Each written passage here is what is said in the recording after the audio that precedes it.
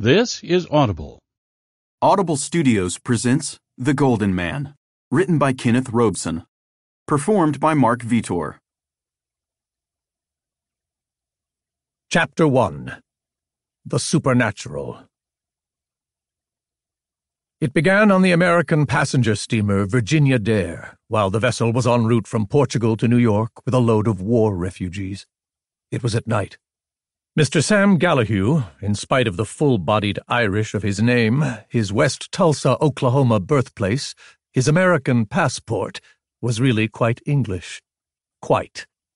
Referring to the incidents of that night, "Disturbing," Sam Gallahue said. "Disturbing, yes, definitely." But disturbing was hardly a strong enough word. Lieutenant Colonel Andrew Blodgett Monk Mayfair had a word. Several words, in fact. But his words were not from Sunday school or from any respectable dictionary, although expressive. Unfortunately, they were not printable. Brigadier General Theodore Marley Ham Brooks had no word whatever. The thing left him speechless. Ham Brooks was a noted lawyer who could talk a jury out of its eye teeth, and it took a lot to make him speechless. But as everyone admitted, what happened that night was a lot. First, there was the star. It was a clear night, and the usual number of ordinary stars were visible. The Encyclopedia Britannica states the unaided human eye can see about 6,000 stars on a clear night, in the crystal dome of a tropical heavens. The sea, with no more waves than a mirror, was darkly royal blue, except where now and then a porpoise or a shark broke surface and caused a momentary eruption of phosphorescence that was like spilling sparks. As to who first saw the star, there was some question whether that honor fell to Ham Brooks or Monk Mayfair. Both these men were standing on the starboard boat deck, where there was a nice breeze. It was a hot night. It had been hot since the Virginia Dare had left Portugal. And Monk and Ham, so had everyone else, too, had grumbled extensively about the heat, although there were scores of Americans on the ship who should have been overjoyed to be there instead of in Europe, dodging bombs, bullets, and blitzkriegs. The truth was, Monk and Ham were irked because they were leaving Europe by request. Not at the request of anybody in Europe. They would have ignored such urging. The request had come from Doc Savage, who was their chief, and who meant what he said. The mess in Europe had looked enticing. Monk and Ham liked excitement the way bears like honey, and they had slipped off with the idea of getting their feet wet. Doc Savage had cabled them to come back quick, before they got in trouble. "Trouble," Monk snorted. "Compared to the kind of things Doc gets mixed up in, Europe is peaceful." "Hey, look!" "Look at what?" Ham asked. "Over there." Monk pointed out over the sea. They could see the star plainly. It was not a star in the sense of being a planet or a heavenly body twinkling far off in outer space. This was an actual star, a five-cornered one. The star was black. In the dark night, this fact was a little confusing to the newspaper reporters later. The star could be readily distinguished in spite of its blackness. This black star could be seen in the black sky because, around its edges, and particularly at its five tips, it had a definitely reddish, luminous complexion. As Monk expressed it later, Monk's descriptions were inclined to be grisly. The star looked somewhat as if it had been dipped in red blood. The star was high and far away in the night sky. "Hey, you on the bridge!" Monk yelled. "Hey, whoever's on watch!" Monk's speaking voice was the small, ludicrous tone of a child, but when he turned loose a yell, the seagulls got scared a mile away. An officer put his head over the bridge railing. "What the blankety blank goes on?" the officer asked. "Don't you know people are trying to sleep on this boat? You'll wake up the whole ship." "Look at that star," Monk said. "What the dickens is it?" The officer stared, finally said he would be damned if that wasn't a funny-looking thing, and pointed a pair of strong night glasses, the night glasses being binoculars with an extraordinary amount of luminosity, at the star. He handed the glasses to Monk, then Ham. The consensus was that they didn't know what the thing might be. Something strange, though. The steamer Virginia Dare was commanded by Captain Harley Kerman, a seaman of the modern school, with looks, dress, and manners of a man behind a desk in an insurance office, although he loved his ship as much as any cussing, barnacle-coated bully of the old windjammer school. Captain Kerman was summoned from a game of contract bridge. Another participant in the card game, a Mr. Sam Gallahue, accompanied the skipper when he reached the bridge. The captain stared at the star. He unlimbered a telescope as large as a cannon, inherited from his seafaring grandfather, he explained, and peered through that. He took off his hat and scratched his bald spot. The bald spot was crossed from right front to left rear by a scar. That was a souvenir of a World War mine. Captain Kerman's bald spot scar always itched when he got excited. "Change course to west, quarter south," Captain Kerman ordered. "We'll have a look." Monk propped elbows on the bridge rail and contemplated the five-pointed thing in the sky. "What do you suppose it is?" Ham shrugged. "Search me. Never saw anything like it before." Monk Mayfair was a short man and wide. His long arms, his hands dangled to his knees, were covered with a growth of what appeared to be rusty shingle nails. His mouth had a startling size, the corners terminating against his tufted ears. His eyes were small and twinkling, and his nose was a mistreated ruin. The narrowness of his forehead conveyed the impression there was no room for a spoonful of brains, which was deceptive, since he was one of the world's leading industrial chemists. In general, his appearance was something to scare babies.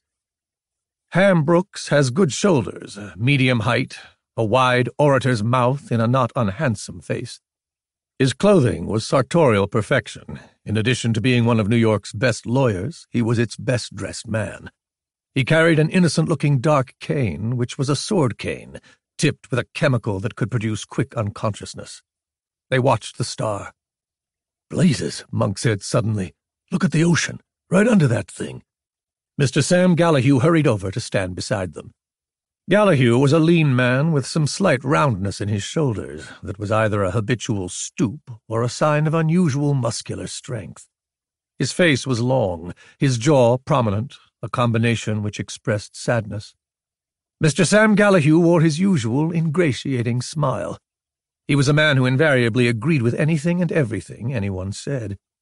If anyone should state the ship was sailing upside down, Mr. Gallahue would agree profusely in a phony English accent. "That's puzzling," Monk said. "Yes, puzzling, definitely," agreed Mr. Gallahue.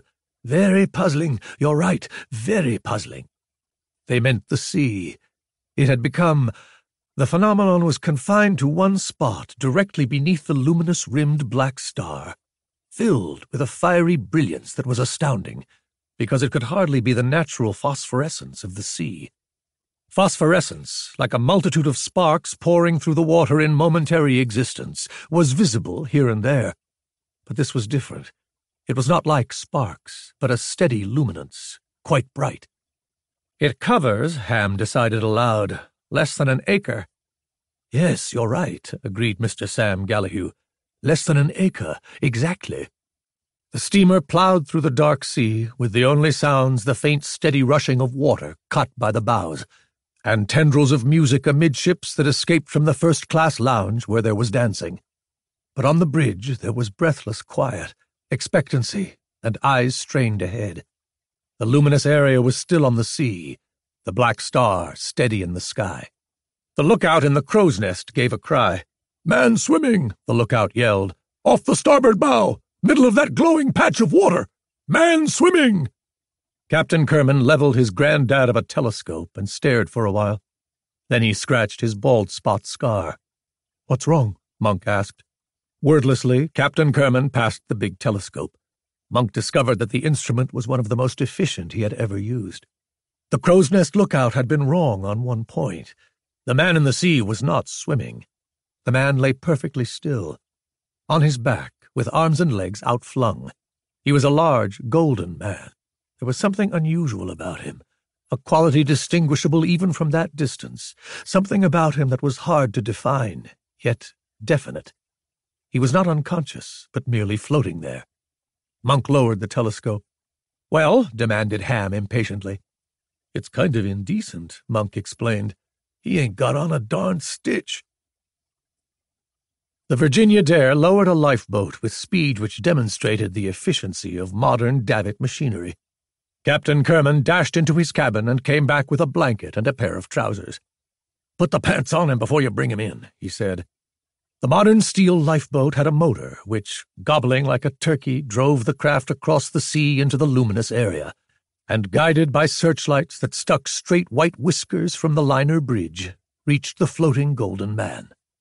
The bright area in the sea slowly gathered itself around the lifeboat, a phenomenon so startling that Monk and Ham stared at each other, blinked, then peered at the sea again. "Do you see what I do?" Monk demanded. "The phosphorescence is gathering around the lifeboat," Ham said. "Yeah, only I don't think it's phosphorescence. The stuff glows too steadily, and the color ain't like phosphorescence."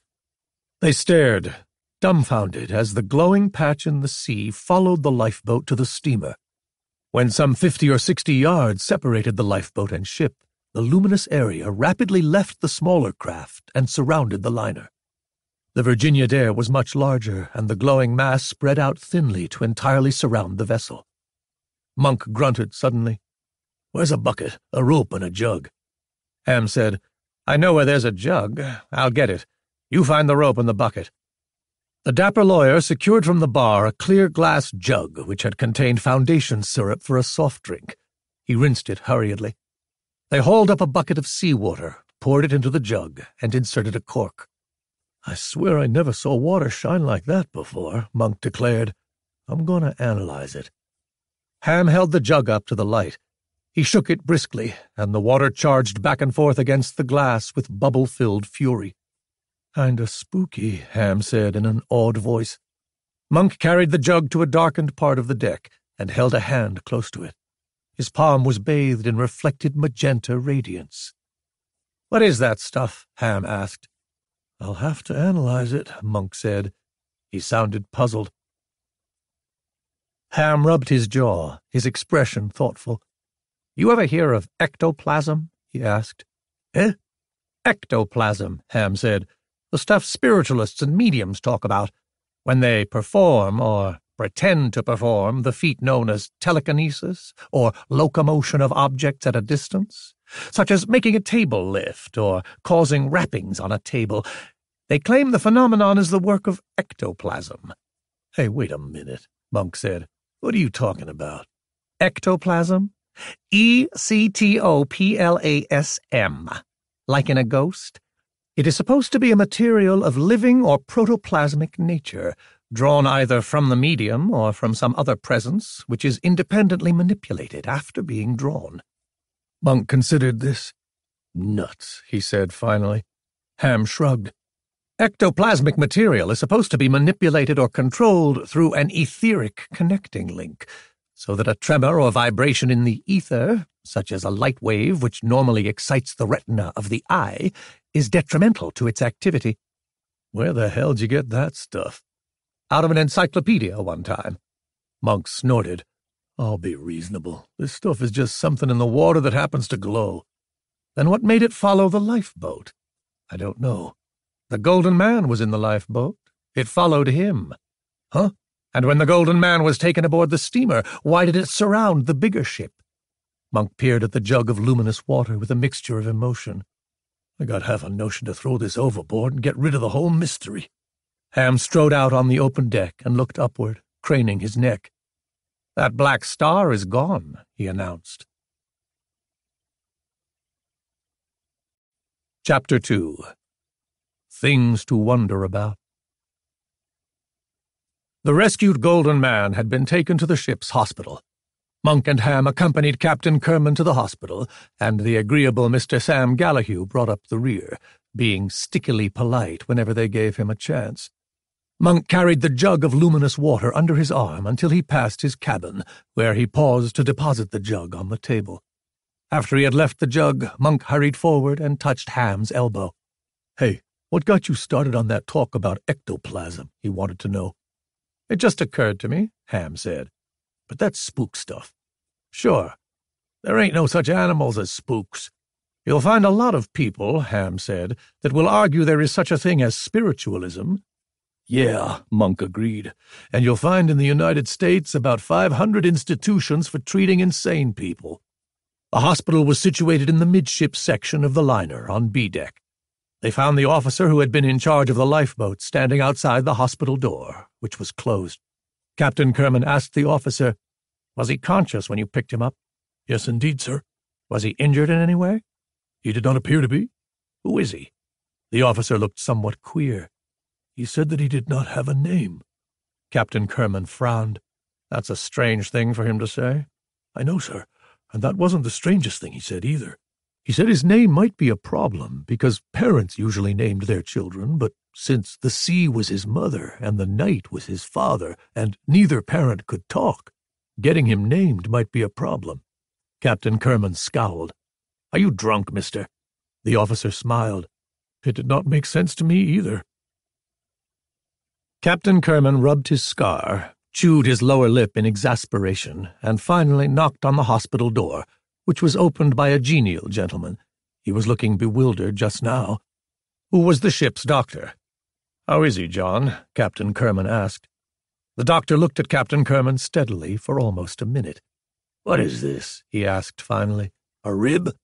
Eh? Captain Kerman was surprised. This man your sailor just hauled out of the ocean. The doctor jerked a thumb over his shoulder at the hospital door. What about him? Captain Kerman asked. He looked me in the eye, the doctor growled, and he said, How are you, John Parson? I believe you will enjoy living in that little villa in Madeira. It is very peaceful there. Oh, said Captain Kerman, an old friend of yours, is he? The surgeon swallowed. No. Captain Kerman peered sharply at the doctor.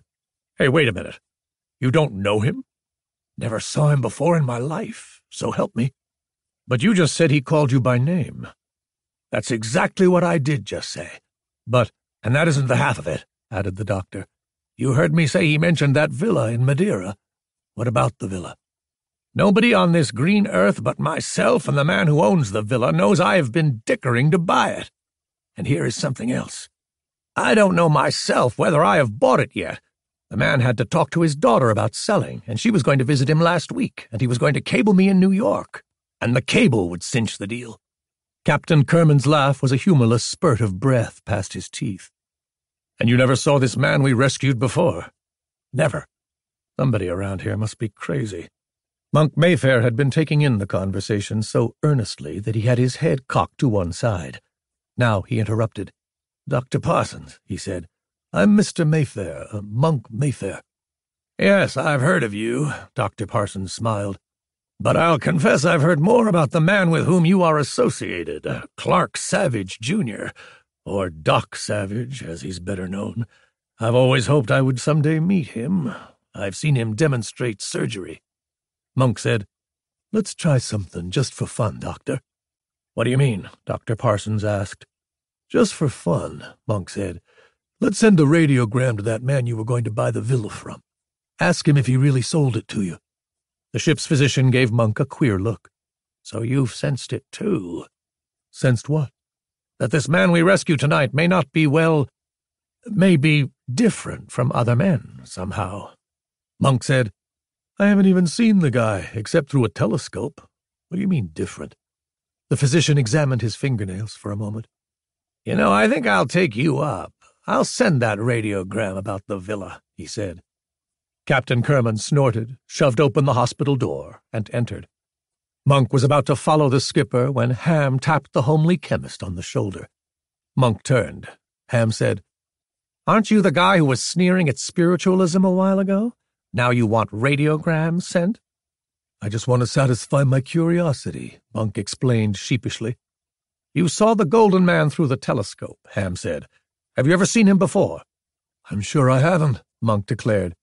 What if he knows all about us, too? Don't be silly, Monk said, somewhat uneasily. They entered the hospital, a white room with square windows, modern fluorescent lighting, and neat equipment, which included a nurse who was eye-filling. The Golden Man lay on the white sheets on a chrome and white examination table. He was not as large as Monk had somehow expected him to be. He was very little above average size, in fact. His shoulders were good, but not enormous. The rest of his muscular development, while above average, was not spectacular. His body did give the impression of perfect health and magnetic energy. Monk decided, he checked on this afterward with Ham, Mr. Sam Gallahue, Captain Kerman, and others, and they agreed with him, that the Golden Man's face was the most outstanding of his features. It was hard to explain why it should be outstanding.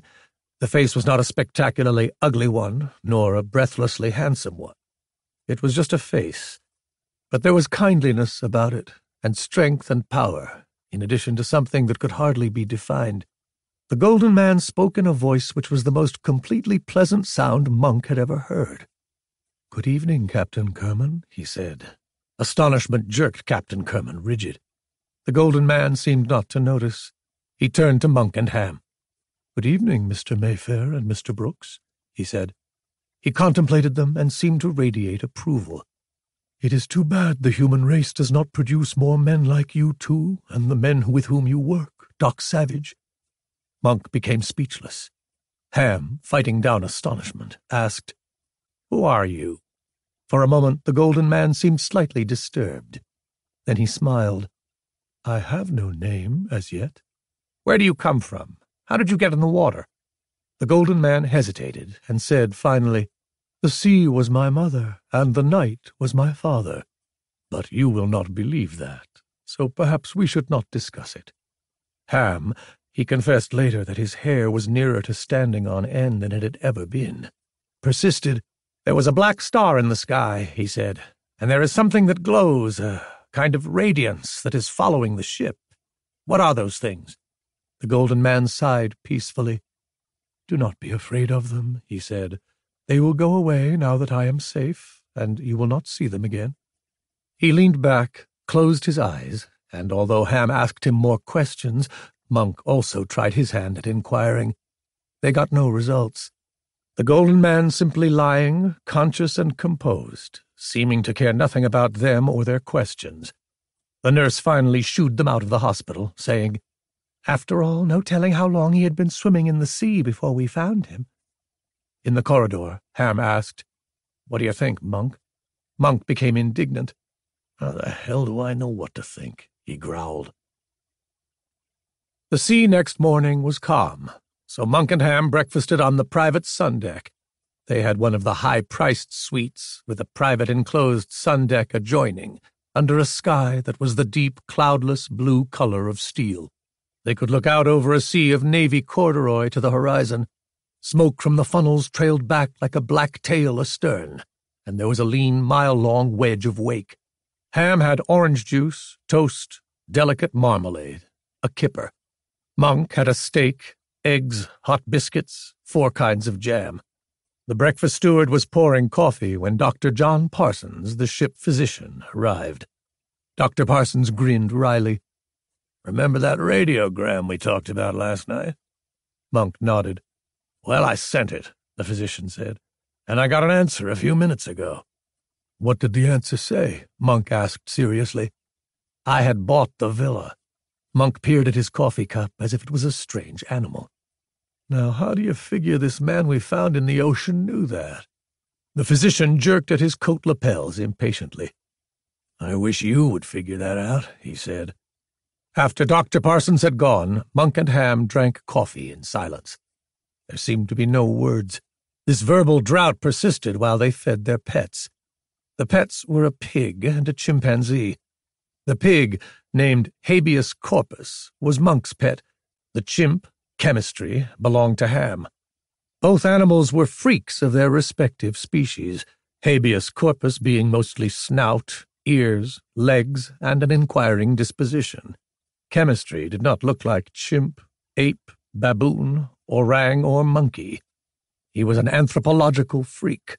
Chemistry did look remarkably like Monk, which was one of the reasons why Monk did not care for the animal. Ham broke the silence. "How long did you hang your head out of the porthole after I went to bed last night?" "Last night? You mean when I was looking at that glowing stuff in the water?" Monk asked. "Yes. How long did the glow stay in the water around the ship?" "Until about an hour before dawn," Monk confessed. "It followed the ship all the time, up until then?" Ham demanded. "Yes." "How did it disappear?" "It just faded away." "How fast was the ship going all that time?" "Over 20 knots, practically top speed." "How do you explain that?" "The top speed, you mean?" "No, the luminous stuff following the ship." Monk grimaced and did not answer. He never liked things he could not understand. It was 10 o'clock beef tea time that morning. The Virginia Dare was a Yankee ship, but Captain Kerman liked the English custom of serving beef tea at 10 in the morning, and tea and crumpets about 4 in the afternoon, so he had instituted the practice on his vessel, when the Golden Man appeared. The Golden Man joined Monk, Ham, and Captain Kerman, who were on the promenade deck, sprawled in deck chairs, balancing napkins and cups. The Golden Man approached them with a firm, purposeful stride. Monk noted that although the suit the man wore was a spare from somebody's supply and did not fit him, yet the fellow had a kind of majestic dignity. Monk noted also that Mr. Sam Gallahue was trailing along behind the Golden Man. But that was not unusual. Mr. Sam Gallahue almost invariably trailed along behind people. None of them ever forgot what the Golden Man said. It was a verbal bombshell. "This ship is going to be destroyed at about 11 o'clock this morning," he said. Then he turned and walked away, leaving his listeners to stare at each other. Monk started to get out of his chair and follow the man, but Captain Kerman dropped a hand on his arm and halted him. "The poor devil is crazy," Captain Kerman said. Monk, although he nodded his head, was not so sure. Chapter 3. The Weird. The ship did not sink at 11. It sank at 7 minutes past 11. The explosion took about half the bottom out of hold 2, ripped a little less of the bottom out of hold 3, and tore approximately 11 by 28 feet of steel plates off the side of the ship above the waterline. There was no panic. Alarm bells rang throughout the vessel for a moment, then became silent. Thereafter they rang at intervals of 2 minutes, short warnings. There was very little excited dashing about. Unruffled officers appeared at strategic points and began steering passengers to their boat stations. Ham Brooks was knocked down by the explosion. He was not hurt, and he was slightly indignant when Monk solicitously helped him to his feet. He had lost his sword cane, however, and he spent some time hunting it. After he found the cane, he and Monk went to the bridge to offer their services, but it developed that these were not needed. Captain Kerman and his crew were almost monotonously efficient in abandoning the ship. It was necessary to abandon the ship, of course. The Virginia Dare was sinking, and fast. "What was it?" Monk asked. "A boiler let go?"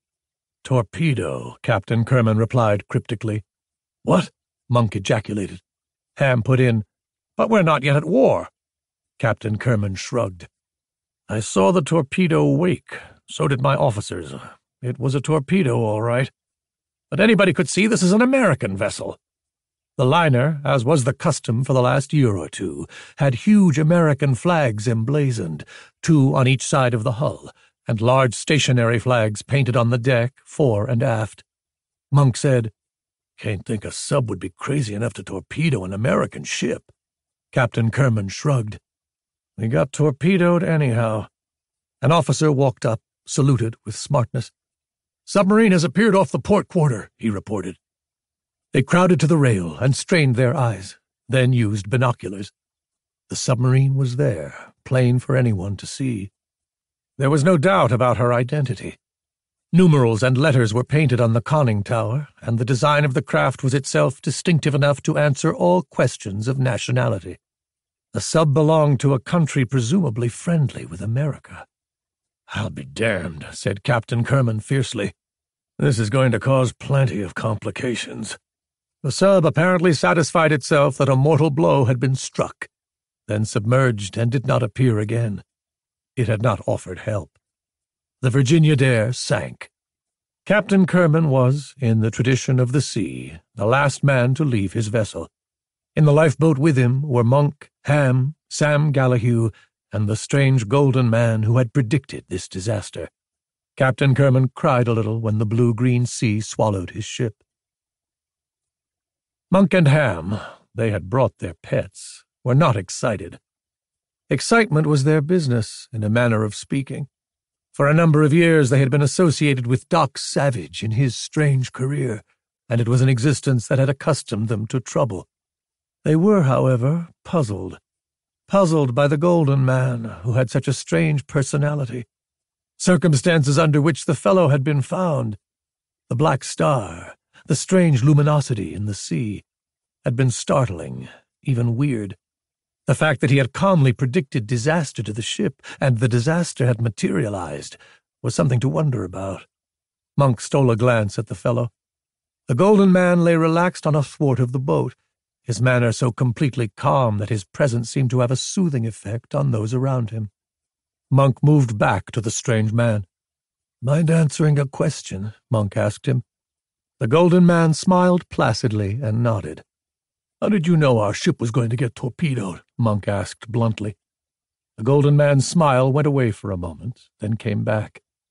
"I suppose I was looking at my mother, and the knowledge came to me," he said. "I guess one would say that my mother told me." "Your mother?" "The sea." This was too much for Monk. He gave it up. He went back, sat down beside Ham. "He's a goof," Monk whispered. "He says the sea told him the ship was going to be torpedoed." Ham absently scratched the back of his chimp, Chemistry. "I wish I had something to tell me such things," he said. "For instance, I could use some nice advance information about what the stock market is going to do." Monk growled. "Listen, you overdressed shyster. You don't believe that guy can really foretell the future?" Ham shrugged. "If he didn't, what did he do?" he demanded. Monk gave up and lay back, eyelids half closed against the noonday sun. He spent a long time furtively examining the Golden Man. There was something a little inhuman about the man's appearance, Monk decided. The breeze dropped. By 2:00, the sea was glassy, the heat was irritating. Future prospects were none too good, for the nearest land was some hundreds of miles away, and the lifeboats were hardly capable of making such a distance. To further darken the situation, the radio operator was not sure that his SOS signal had been received by anyone. The torpedo had damaged the current supply to such an extent that the radio had been able to put out only a weak signal. Captain Kerman, his face showing a little of the strain, got out his navigational instruments, current tables and charts, and began calculating. The Golden Man looked at him, then spoke quietly. He said, "You are preparing to plot a course to the nearest mainland. It would be better not to do so. We should remain here." "Remain here?" Captain Kerman lifted his head to stare at him. "At 6:00 this evening," the Golden Man said, "a steamer will arrive at this spot. It will be the Brazilian freighter Palomino." Captain Kerman became pale. He sat very still. Finally, he put away his charts and instrument. "Pass word to the other boats to remain here, in a close cluster," he ordered. The steamer Palomino, she gave the first impression of being mostly rust, but she floated, so she was welcome, arrived on the horizon a few minutes before 6:00. The effect the appearance of the Palomino had upon passengers and crew of the sunken Virginia Dare, adrift in lifeboats, was inspiring. There were cheers, shaking of hands, kissing. Stronger than these emotions, however, was stark amazement. The story of the Golden Man's predictions had gone from boat to boat during the afternoon. Of course, there had been profound skepticism.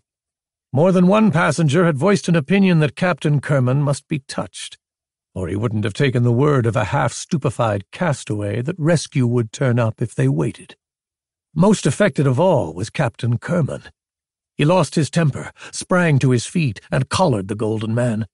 "How the hell did you know that ship was coming?" Captain Kerman yelled. "And if you say your mother the sea told you, damn me, I'll throw you overboard for the sharks to eat." The Golden Man replied nothing whatever to this outburst. His face was placid. His smile, although slight, was unconcerned. The composed confidence of the fellow and his strangeness further enraged Captain Kerman. The captain whirled on the radio operator. "You sure no ship acknowledged your SOS?" "Positive, sir," declared the radio operator. "Was this," Captain Kerman jerked his thumb at the Golden Man, "fellow hanging around the radio room at the time?" "No, sir." "Have you seen him near the radio room?" "No, sir." Captain Kerman gave up, red-faced, and bellowed greetings to the steamer Palomino. The sailors on the rusty hulk bellowed back in their native language, which was Portuguese, then rigged davit falls and hoisted the lifeboats of the Virginia Dare on deck. There were blankets for everybody, food, and hot wine. It was soon learned that the Palomino would put the rescued passengers and crew of the Virginia Dare ashore in Buenos Aires, South America. But first the vessel would have to go directly to another port, not so large, in another South American republic, to take on fuel and deliver cargo. The captain of the Palomino made this very clear in a little speech he delivered through an interpreter. Monk asked Ham, "Do you speak Portuguese?" "Sure," Ham said. "How much?" "I used to know a Portuguese girl," Ham said, "and I learned enough that we got along." "That'll probably be a big help," Monk muttered. "But come on over anyway. Let's brace this skipper." He hauled Ham across the room. "Ask him how his ship happened to show up where we had been torpedoed. He was off his course. How come?" Ham put this query to the Palomino commander. Monk's conjecture about Ham's ability with the Portuguese must have been approximately correct, since the palaver went on for some time, with much grimacing and shaking of heads. Finally, Ham turned to Monk. "He say that she very funny business," Ham said.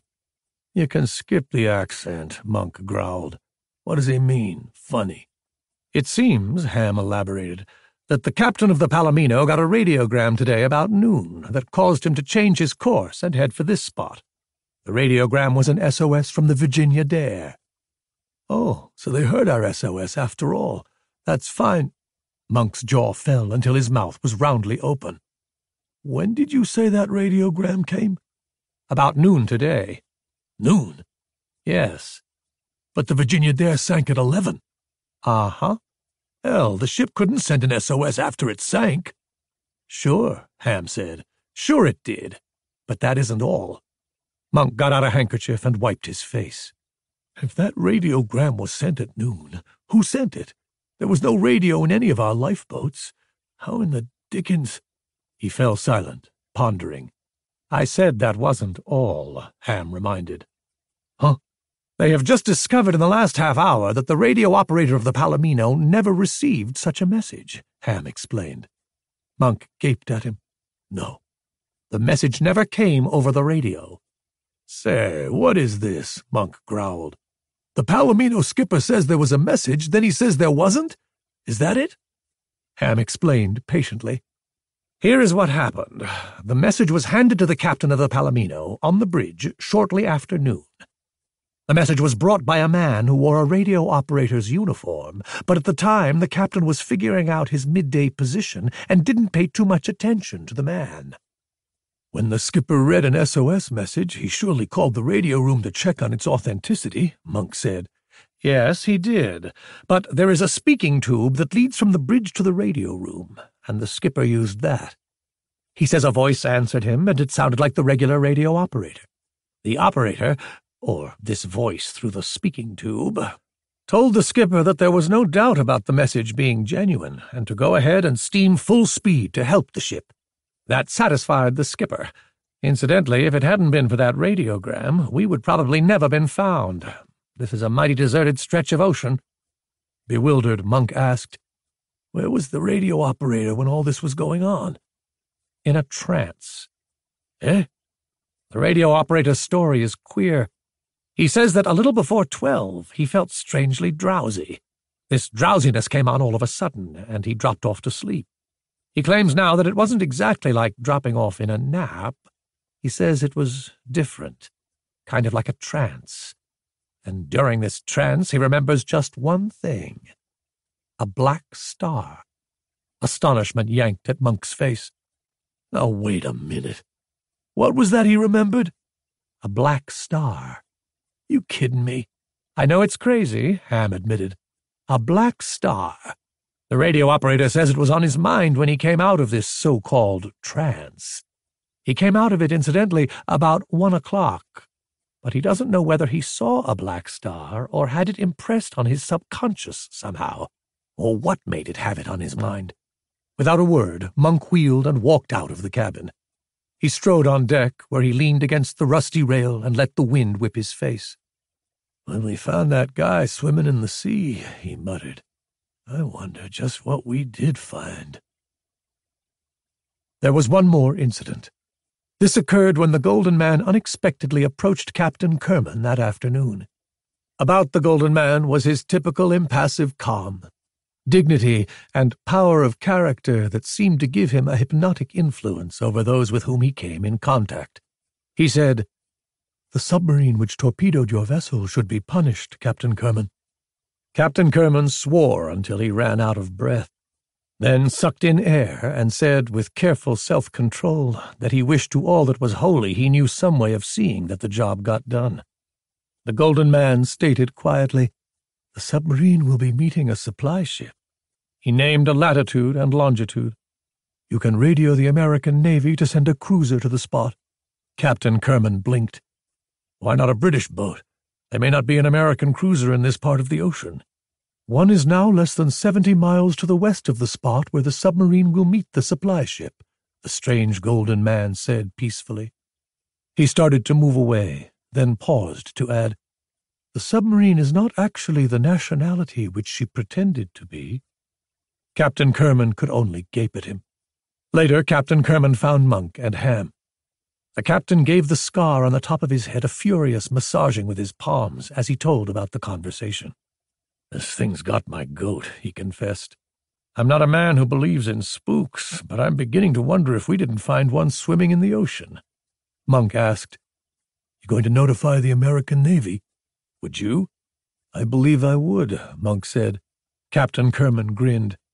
"I guess you're getting as crazy as the rest of us." The matter of the torpedoing of the American liner Virginia Dare became, in diplomatic parlance, what was termed an incident, which was another way of saying that it came within a shade of plunging the United States into a conflict. The American cruiser, as a result of a radiogram which Captain Kerman sent, at sunset that evening came upon a freight steamer and a submarine holding a mid-sea rendezvous. The cruiser came up quietly in the dusk and was very fast. It put off a plane, and the plane dived upon the unsuspecting freighter and submarine without warning. The observer of the plane used a good camera, getting enough pictures to tell a story.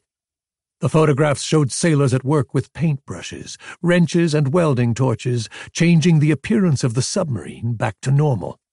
The pictures proved beyond a shadow of a doubt that the submarine belonged to one European power, but had been masquerading as belonging to another. The sub made a frantic effort to submerge when discovered. This caused a disaster. Someone forgot to close the hatch, and the U-boat never came up again. There was, of course, no actual proof that the submersible accidentally destroyed itself, but there was never any doubt in the minds of pilot and observer of the U.S. Navy plane. As for the freighter, it got away. It was not the ponderous hulk it appeared to be, and it left the vicinity at a speed which almost equaled that of the Navy cruiser. It managed to escape in the extremely black night. Washington diplomats, largely because they did not have absolute proof, decided to soft-pedal the incident somewhat. There was never any doubt, however, that a European power had made an attempt to arouse American public sentiment against another nation by trying to make the public think one of that nation's submarines had torpedoed an American liner without warning. Chapter 4. The Upset Pitcher. The steamer Palomino was a slow hooker. Days elapsed before she drew near the small South American seaport where she was to refuel before continuing to Buenos Aires. Eventually, the South American coastline did appear like a black string lying on the western horizon. That night, Ham came upon Monk in the bow. Monk was pulling the large ears of his pet pig, habeas corpus, and staring at the deck. "Ham, I've been thinking," Monk muttered. "What with?" "Oh, cut out the sass," Monk grumbled.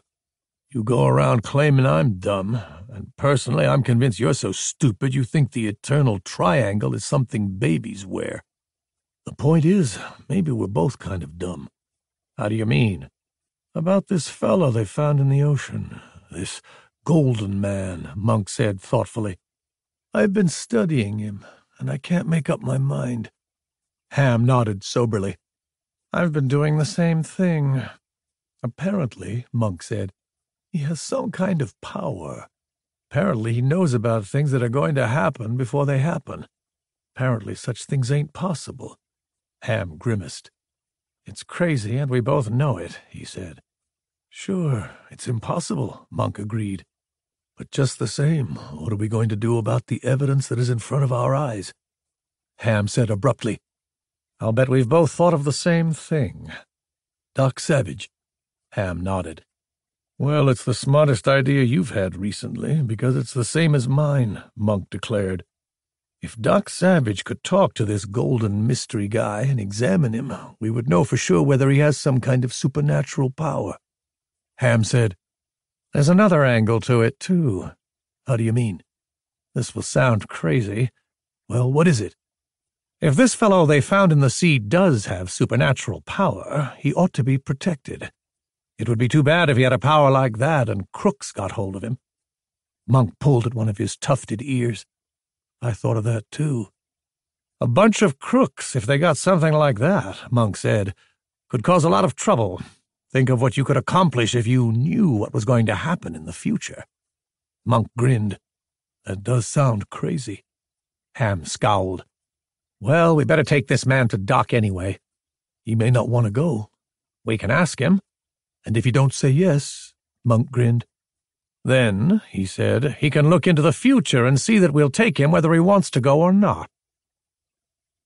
The Golden Man had one particular trait which by now had been noticed by everyone.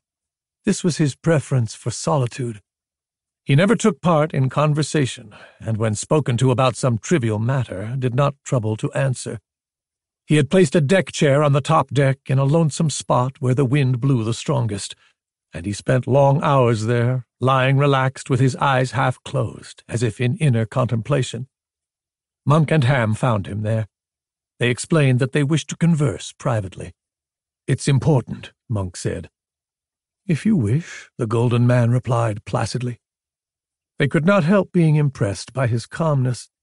Neither Monk nor Ham was easily awed, for they themselves were famous men in their professions, besides being additionally noted because of their association with Doc Savage.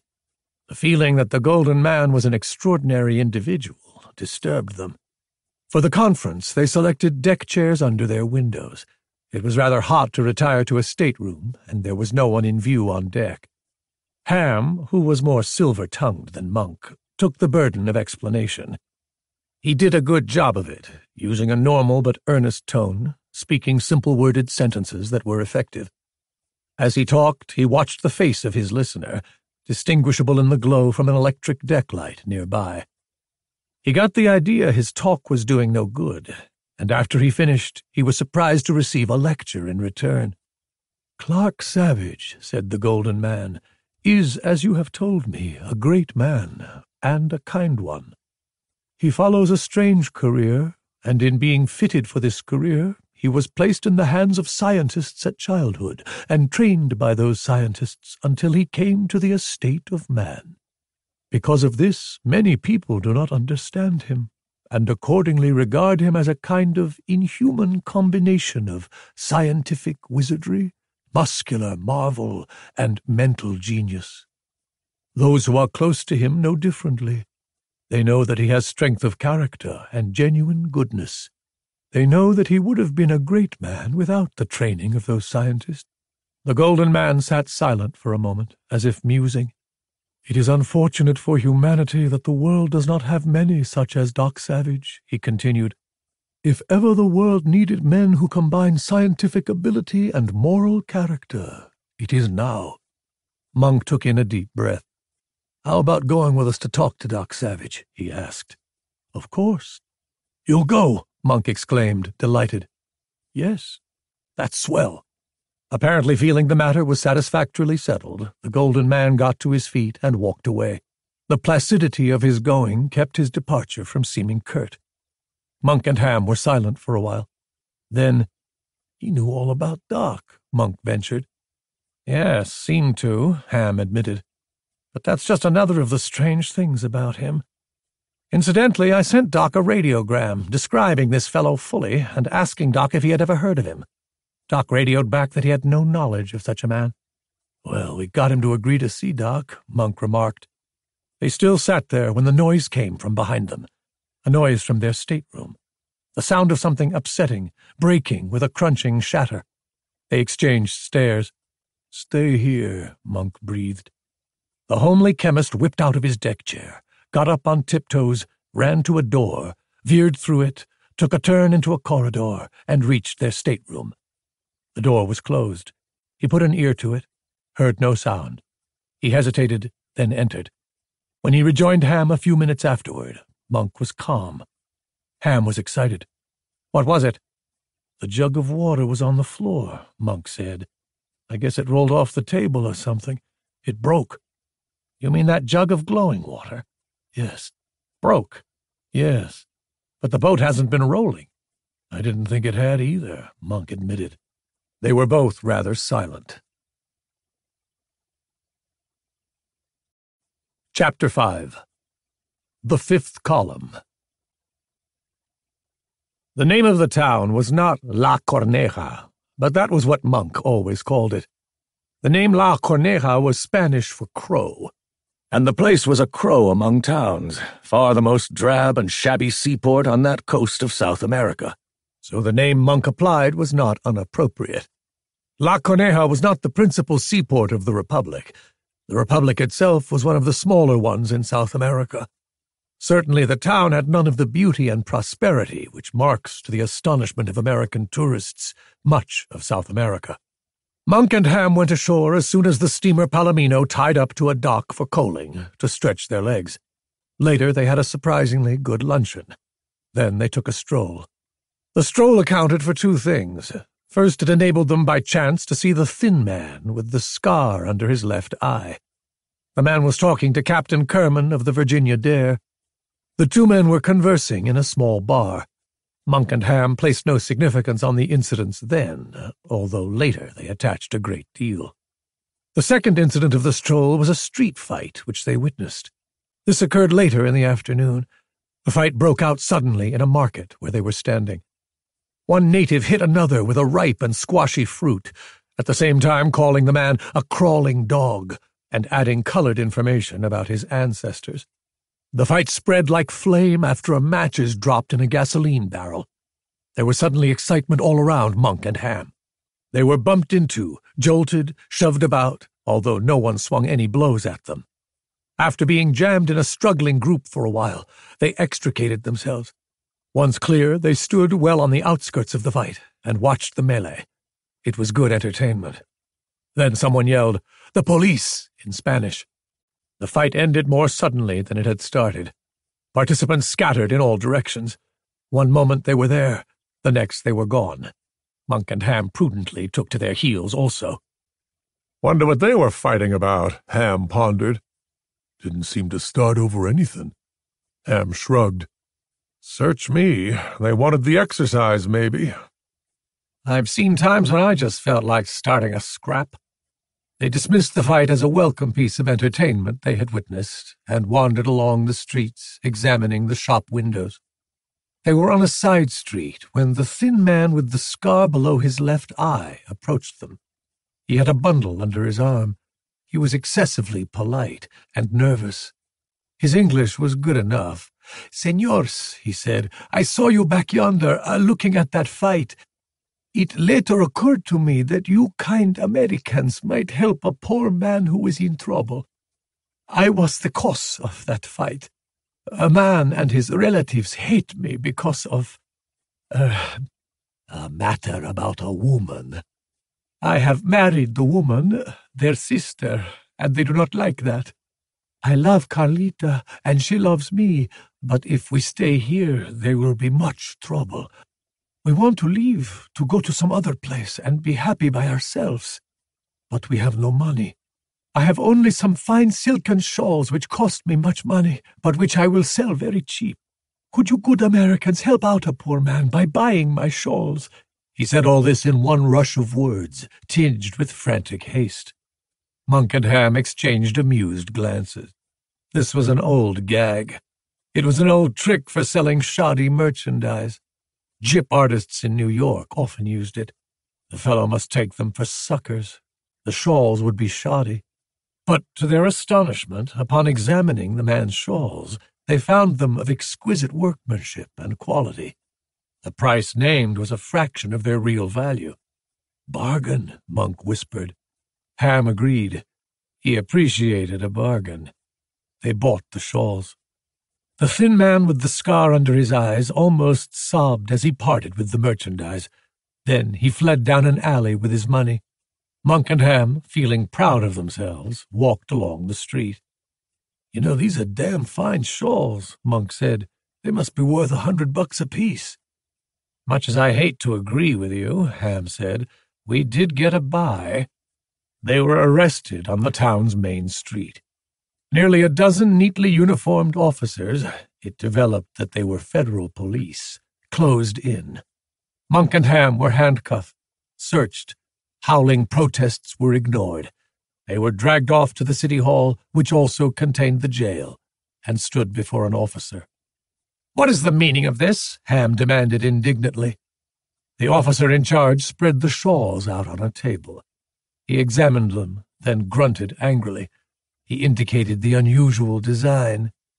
"These shawls," he said in a grim voice, "are actually maps of this country's fortified zones. In other words, you two men seem to be spies. Fifth columnists, I believe, is the term." Both prisoners protested a mistake. The officer shrugged. "The commandant will arrive shortly. He will hear your stories." Their jail cell turned out to have one window, size 8 by 10 inches, a wooden frame on the floor filled with straw for a bunk, and walls over 2 feet thick of stone. There were other inhabitants in the form of bugs of assorted sizes. "No wonder that guy sold the shawl so cheap," Monk growled. Ham nodded. "It was a frame-up. We took the bait clear up to the pole." They moved to the window, tested the bars. They were as thick as their wrists, of steel and solid. Monk said, "Say, earlier in the afternoon I remember seeing that thin guy with the scar under his eye talking to Captain Kerman." "I saw him too. You suppose there's any connection?" Ham scowled. "There's sure something phony about this." The door of the cell was unlocked shortly, flung open, and policemen entered with guns and grim expressions. The officers proceeded to strip all the clothing off Monk and Ham and take the garments away. The 2 prisoners were left naked. "A fine out!" Ham yelled, almost hysterical with rage. "There'll be international complications over this." "Oh, shut up," Monk grumbled. "You don't really get mad until somebody steals your clothes." Ham had an hour in which to fume. Then the police were back again, and with them the commandant. Commandant was an athletic man of middle age, efficient, speaking English smoothly. He had their clothing. "You 2 men," he said, "became very careless." "We're getting mad, too," Monk assured him, "or at least one of us is." The commandant indicated their clothing. "In the pockets of your garments we found incriminating documents. In one was a forged passport. In another suit there were letters which you had already decoded that proves conclusively that you are spies of a European power." An indignant protest from the 2 captives led the commandant to exhibit the evidence. It was exactly what he'd said it was. "How did your men come to arrest us?" Ham demanded, his voice ominously calm. "We received a telephone tip." Ham turned to Monk. "That fight we saw was part of the frame-up. Remember how they crowded against us and shoved us around? The passport and these letters were planted on us then." "Yes," Monk said. "And you remember last night, in our cabin? I bet somebody was eavesdropping." The commandant smiled, but with no humor. "So you claim you were framed." Indignantly, Monk announced his identity and added further that they were survivors of the torpedoed American liner Virginia Dare. The commandant was slightly impressed. "We will check that story," he said. "We wish to be perfectly fair." The commandant then went away. He was back before dark. His face was not pleasant.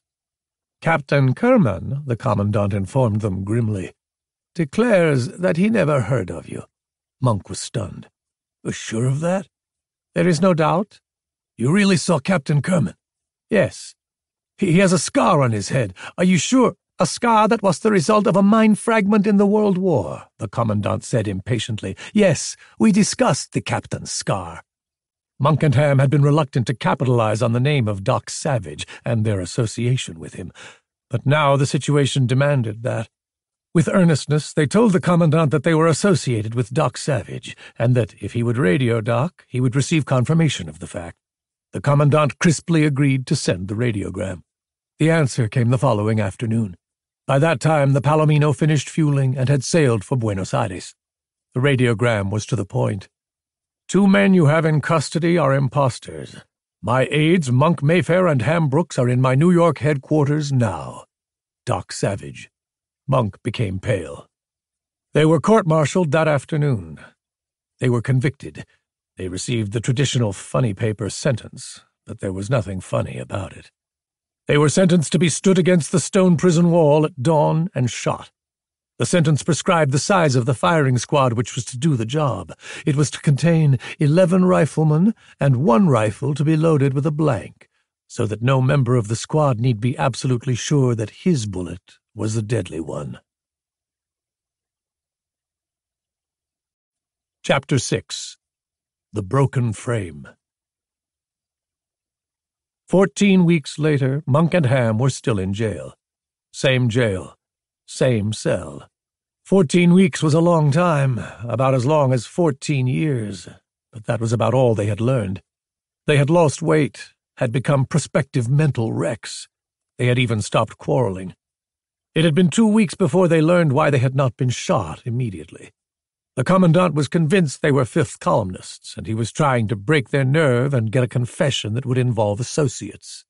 The commandant hoped to clean out the hotbed of foreign agents and saboteurs, which had descended like a locust swarm upon South American republics with the advent of the European fracas. Since they had nothing to confess, Monk and Ham were under unearthly strain, expecting each dawn to stand in front of the firing squad. The commandant had adopted their 2 pets, habeas corpus and chemistry, but that was vague consolation. They were held incommunicado as far as the public was concerned. In fact, no word of print had appeared in the newspapers concerning their arrest. Ham kept a calendar by scratching marks in the cell wall. 3 months and 2 weeks, he said one morning. That was the day the commandant unlocked their cell, gave them their clothes, and a profuse apology. Said the commandant, "There is something very strange about this matter. We now discover that you 2 men are actually the men you claimed you were. Ham Brooks and Monk Mayfair, aides of Doc Savage." "Fine time to be finding that out," Monk said. The commandant was genuinely regretful, he said. He added, "Only because Doc Savage began an investigation to determine your whereabouts did we learn the truth." The commandant then exhibited a radiogram which had been exchanged between himself and Doc Savage in New York, and between himself and the American State Department. Monk was convinced the commandant had really been fair. He controlled his rage and demanded, "But what about that radiogram you first sent to Doc? How come you got a faked answer?" "I am sorry to say," the commandant explained, "that we have discovered an operator of the local commercial radio station was bribed to supply the fake message." "Who did the bribing?" "A man," said the commandant, "who told the radio operator his name was Captain Harley Kierman of the torpedoed ship Virginia Dare." "You met Captain Kierman," Monk said. "Was it the same man?" "According to the description, yes." "Then Captain Kierman got us in this mess." "Yes." Monk gave his belt an angry hitch. "How soon," he asked, "can we charter a plane that will fly us to a place where we can catch a Pan-American plane north?" "I will see that you are furnished with an army plane," the commandant volunteered. The taxicab which took Monk and Ham to the airport was trailed. The hack Monk and Ham took was a second-hand yellow cab imported from the north, but it was called a Fotingo. All cabs in the town were called Fotingos for some reason or other. The man who did the trailing also rode a Fotingo. The man had lived for the past 14 weeks in an apartment across the street from the jail. He and a partner had managed to keep almost continuous watch on the jail. Always close at hand, they had kept a high-powered rifle equipped with a telescopic sight. Unfortunately, or fortunately, depending on the viewpoint, Monk and Ham had not come in range of window or rifle. And a few minutes ago, when the pair had left the jail, there had been too many police around. The Shadow watched Monk and Ham depart from the airport in an army pursuit ship. Then he lost no time getting to the telephone office and putting in a long-distance call. He called a number in New York City. Pollo, he asked. Yes, said the New York voice. Juan speaking. Yes, Juan. I have bad news, said Juan. The truth was found out about them today. They have left the prison. They have also left the city in an army plane. You fool, said Pollo. You stupid idiot. If you think you are going to get paid for failing to do the job, you're crazy. Juan jammed his mouth close to the transmitter and said, Perhaps you would prefer me to sell certain information to the police or to the man called Doc Savage? Now, Pollo said hastily, we can settle this without unpleasantness, I am sure. Of course we can settle it, Juan assured him. You have my money cabled down here by tomorrow morning. That will settle it. Pollo was silent for a while. Yes, I guess that is the way to do it, he surrendered reluctantly. At the New York end of the wire, Pollo put the telephone receiver on its hook. He was a thin man with a scar under his left eye. He took hold of his face with his left hand, and the enraged clenching grip of the fingers twisted that side of his face and made more unpleasant the scar below his eye. His thin body shook with rage. Great feeling was in the flow of profanity which he kept up for about a minute and a half. The telephone rang, and the operator said, The other party wishes to reverse charges on the call you just received from South America. Will you accept the charges? They are $36.87, tax included. Yes, Pollo said through his teeth. I'll pay it. The swearing he did afterward eclipsed the streak he had just finished. Fall down on the job, will he? He gritted. And then it cost me $36.87 to find out about it. His face was purple. When his rage had simmered to a point where it was only heat that whitened his face, he got up and went into another room. The place was an apartment and large, located in the busy downtown section where comings and goings did not attract too much attention. 4 men were seated at a table, giving their attention to a bottle, a pack of cards, and stacks of chips. They looked, in the tobacco smoke that was a Hades blue haze in the room, a little like 4 well-dressed devils. The police had fairly complete histories on 3 of them. The 4th had been lucky thus far. Pollo growled at them, and they looked up. Things went wrong in South America, Pollo explained. Those 2 men, Monk and Ham, got away in spite of that fool Juan I had hired to see that they remained there. Now Monk and Ham are probably on their way up here. I imagine they will come by plane.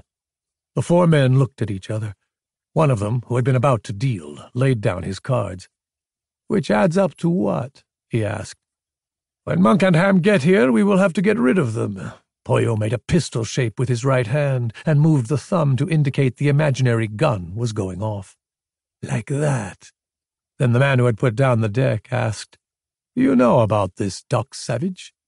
What has that to do with it? Snapped the thin man with the scarred face.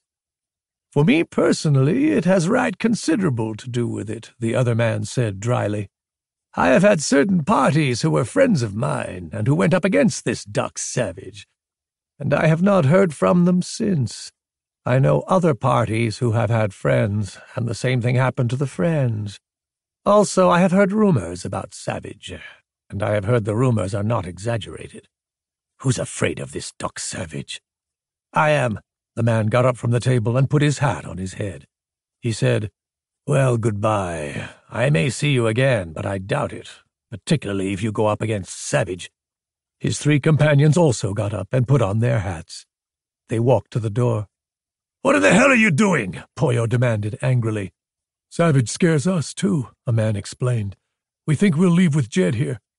But damn you, Pollo yelled. I'm paying you big money. They don't make money that big, Jed said. He left, and the other 3 with him. Pollo felt like swearing some more, but he had another feeling, a cold one in the pit of his stomach that kept him silent. He went to a telephone, dialed, but got no answer. He sat before the telephone for something over an hour, dialing at intervals of 15 minutes, until finally his party came on. Hello, Pollo speaking, Chief. I thought Jed and those other 3 men you sent me were supposed to be tough.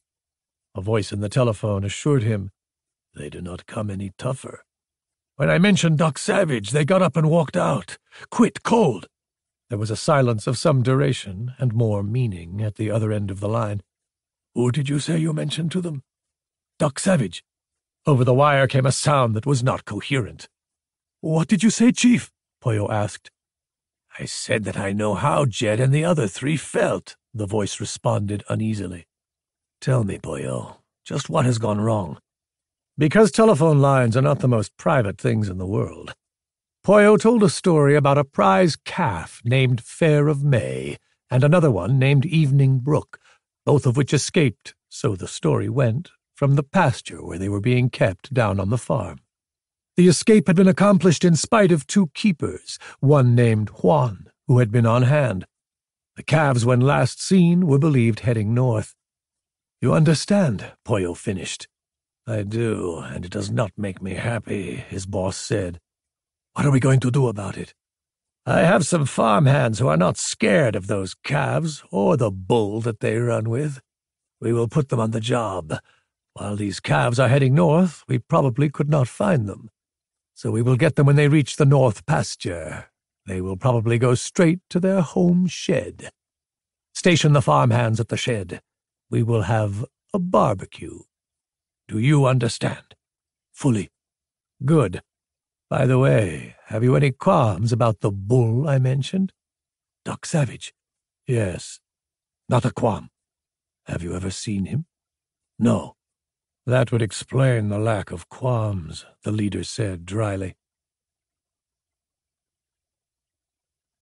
Chapter 7. The Last Minute. Arriving in New York, Ham Brooks was neatly groomed, correct in afternoon coat and striped trousers, and by far the best-dressed man who stepped from the plane at LaGuardia Field. He had wirelessed ahead to Miami, the stop, giving size, color, fabric, so that a tailor could furnish him with a complete outfit.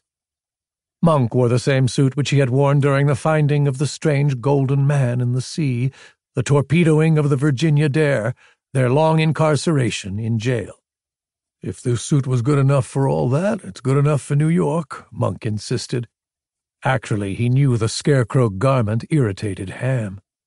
They strode through the airport terminal, and it was warming to be back. People stared at them, at their two unusual pets, habeas corpus and chemistry. But almost at once, Monk got a shock.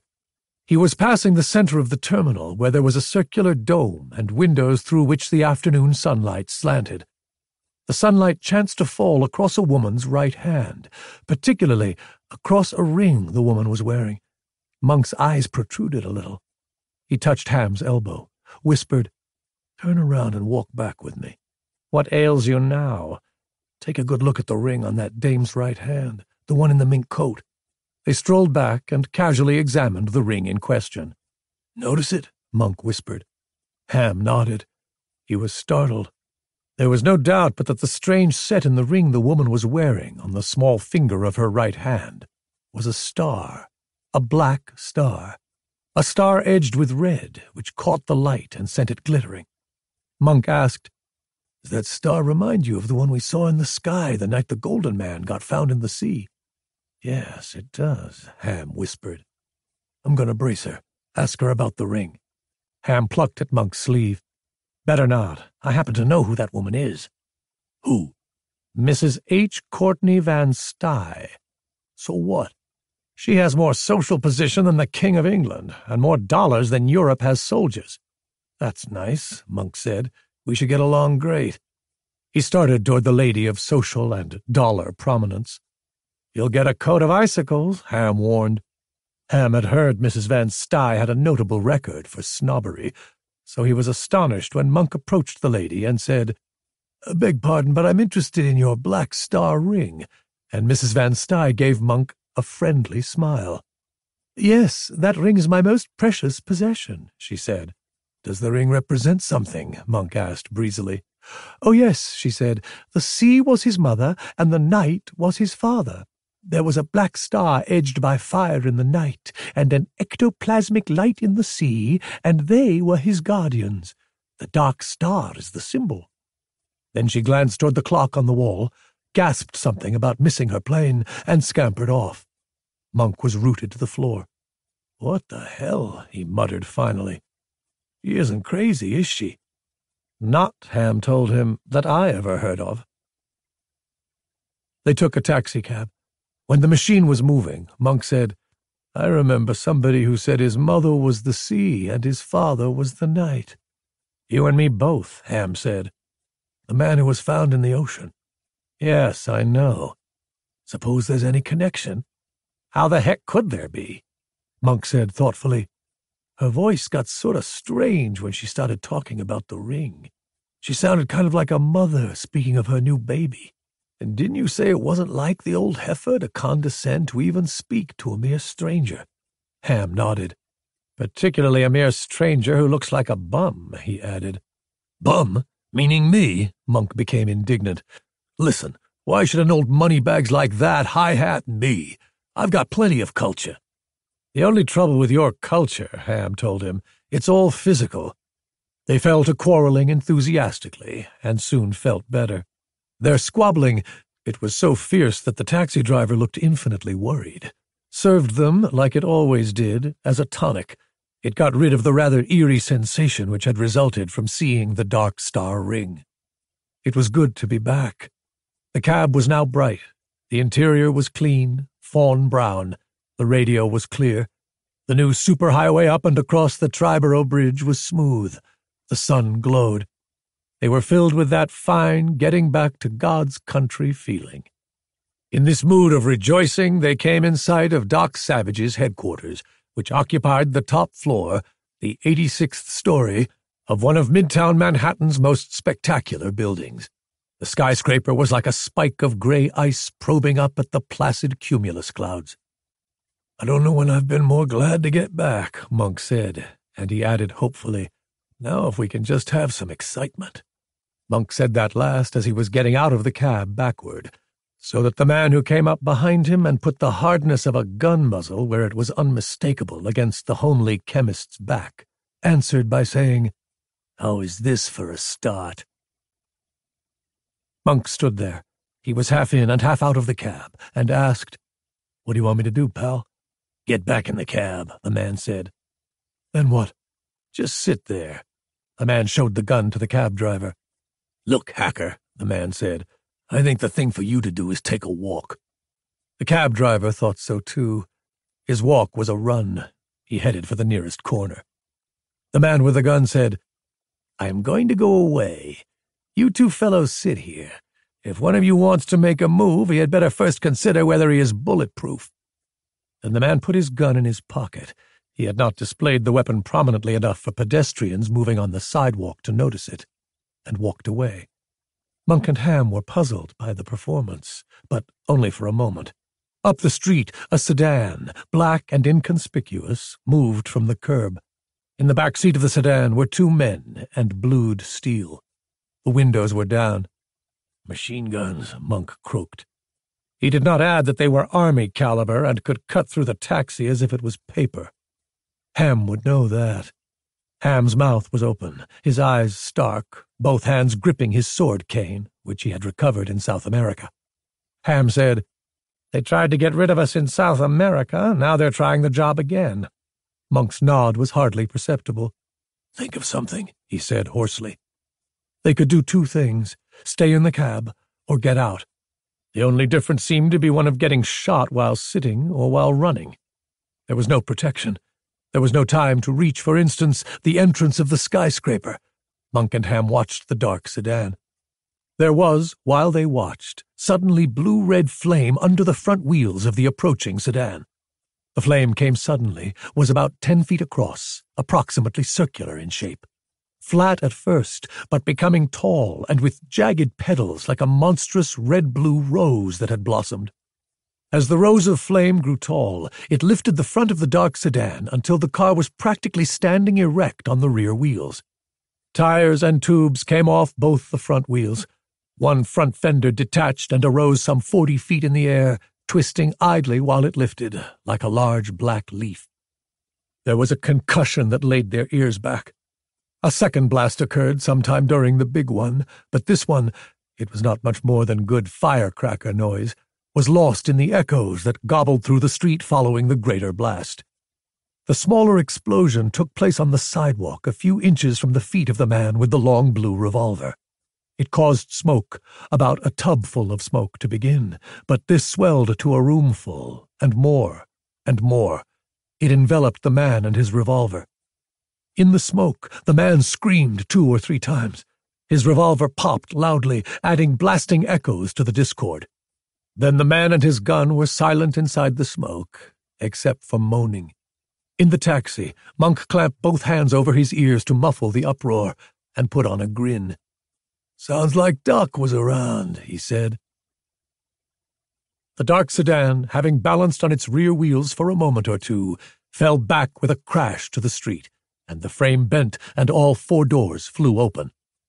The 3 men in the sedan, only one of the pair in the back seat still retained his machine gun, piled onto the pavement. They put their chests out and ran. They headed north. By turning north, they got behind the cloud of black smoke. This had obviously come from a smoke grenade, which had enveloped the man with the gun. One of the trio in this wildness of flight veered over so that he got into the edge of the smoke. There was tear gas in the smoke. The man yelled. He rubbed at his eyes. Although suddenly blinded, he had the judgment to dash to one of his companions so that he could be guided in his flight. The 3 of them reached the end of the block. They had a second car. This was the machine the man with the long blue revolver had intended to use, parked there. 2 of the 3 men, the one who did not have the machine gun and the one who was tear-gassed, ran on to the car. The man with the machine gun stopped. He waited. There was wind that had blown the smoke aside. The victim of the tear gas had dropped his long blue revolver. He was down, squirming around on the sidewalk, distraught from blindness and from not knowing which way to flee. It was obvious that he could be captured by anyone who cared to take the trouble. The man with the machine gun made a fish mouth and braced the rapid-firer barrel against the corner of a building. His forefinger tightened. The gun poured staccato thunder into the street and made his body shake violently from head to foot. The tear gas victim on the sidewalk suddenly relaxed, and a red lake spread around his body. The machine gunner then ran to the car, which was already moving slowly. He climbed in. The car jumped ahead. "You fix Ike?" the driver asked. "I fixed Ike. He won't tell them anything." Still wearing his fish-mouth expression, the man looked at his machine gun. "Smart thing is supposed to be to throw one of these guns away, ain't it?" "Machine guns are hard to get these days," the driver said. "Yeah, I guess I'll take a chance." The man kept the gun. He put it on the car floorboards. The car traveled fast and turned often. Doc Savage was a bronze giant of a man who somehow fitted in with the turmoil which had occurred. He had caused it in the street. He appeared from the entranceway of the skyscraper, from which point he had thrown the explosive grenade and the smoke bomb. Doc crossed the sidewalk, dived into the cab with Monk and Ham, and began cranking up windows. "Get the windows up," he said. His tone was imperative without being loud or excited. He started the cab engine and meshed gears. He finished cranking up the front windows while spinning the steering wheel to bring the machine around in the street. By this time, the smoke bomb, with a high tear gas content, had spread until it shrouded the entire upper end of the street. To trail the killers, they would have to try to get through the stuff. The cab was not airtight. Some of the gas came in, and because it was potent stuff, even a small quantity rendered driving unsafe. Their eyes became blurred with agony and leaked tears. The bronze man twisted the cab into the curb. He said, "They must have got away in a car. Get a description of it." He flung out and ran into a drugstore and entered one of a battery of telephone booths. He called police headquarters, dialing the unlisted number of the radio room direct, and gave them— he first identified himself, since he held a high honorary commission on the city police force— a description of the 3 killers, the scene of the crime, the direction which they must have taken. Ham came in. "Man across the street saw the car, light gray coach." Ham named the make of car and gave the license number. Doc Savage relayed that information to the police, using sentences that were short, conveying clear detail. Then he went back to the cab, started the machine, and drove carefully around the block, sounding the horn frequently because his eyes were stinging wetly. Monk asked, "How did you get wise?" "You notice a new newsstand across the street?" Doc asked. Didn't have time to notice anything. The newsstand proprietor is an observant ex-detective who lost both legs in an accident, the bronze man said quietly. We have him on salary. You mean this sleuth in the newsstand is hired to stay there and keep his eyes open for what looks like trouble around the building? It's a good idea. This ain't the first time we've been waylaid near headquarters. Doc Savage said. The detective telephoned that 4 men seem to be watching the place. Rennie, Long Tom, Johnny, and myself have been taking turns keeping an eye on the 4. Monk nodded. Rennie was Colonel John Renwick, noted for his big fists and his engineering knowledge. Long Tom was Major Thomas J. Roberts, electrical wizard, and not as feeble as he looked. Johnny was William Harper Littlejohn, eminent archaeologist and geologist, and a walking dictionary of the largest-sized words. These 3, with Monk and Ham, made up a group of 5 men who were associated with Doc Savage in his unusual profession. Doc stopped the cab near the body of the man who had carried the long blue gun. There were 2 policemen and a crowd. He was hit 20 times, one of the policemen said. He died as quick as they ever do. Doc said, We would like to examine his clothes. The policeman agreed. I imagine it'll be all right, Mr. Savage. As soon as the morgue wagon gets here, I'll have them undress him inside it and send his clothes right up. Doc nodded. Tell your homicide squad that 4 men attempted to assassinate my associates, Monk and Ham. We do not know why. This one got some tear gas and could not escape. One of the others shot him, probably to keep us from questioning him. I'll tell homicide, the officer said. Chapter 8. Watch Ruth Dorman. Some years ago, when Doc Savage began the unusual career for which he had been trained, he had started equipping the headquarters, which he now occupied on the 86th floor of the Midtown building. The establishment took in the 86th floor and was divided in 3 sections, the first section being a reception room, a small chamber furnished with little more than a huge safe and a rather startling inlaid table of rare woods and some comfortable chairs. A much larger room was the library, packed with scientific volumes.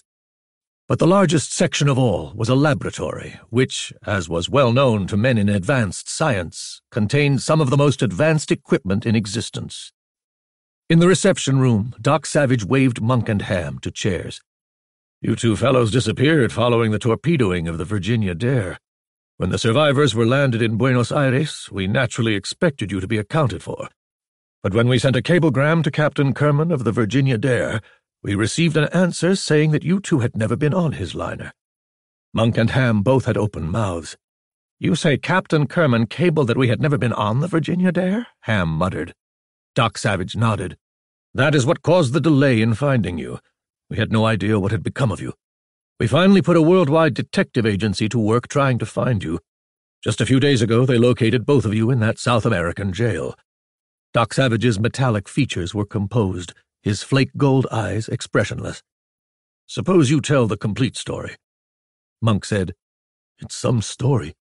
Ham said, It's a story about a golden man they found floating in the ocean.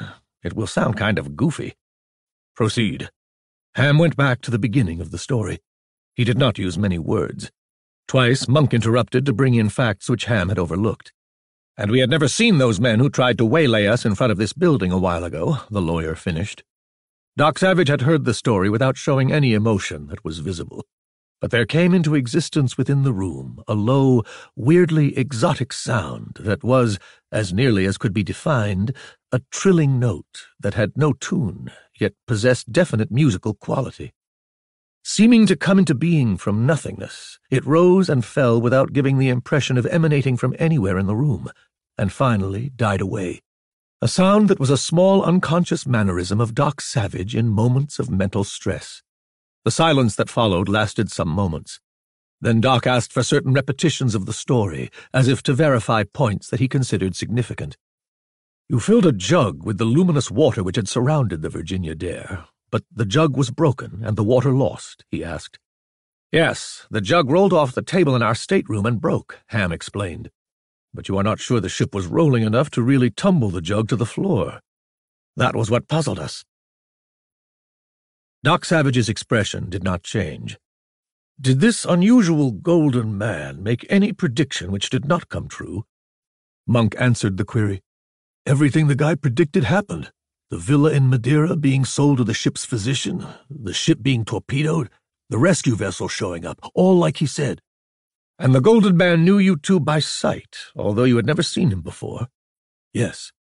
You barely mentioned a Mr. Sam Gallahue, Doc Savage said. Was there anything particularly outstanding about him? Monk's head shook a negative.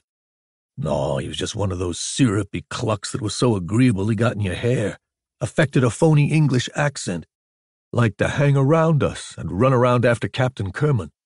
In other words, the kind of a man who cultivated the company of important people wherever he happened to be, Doc suggested. That's right.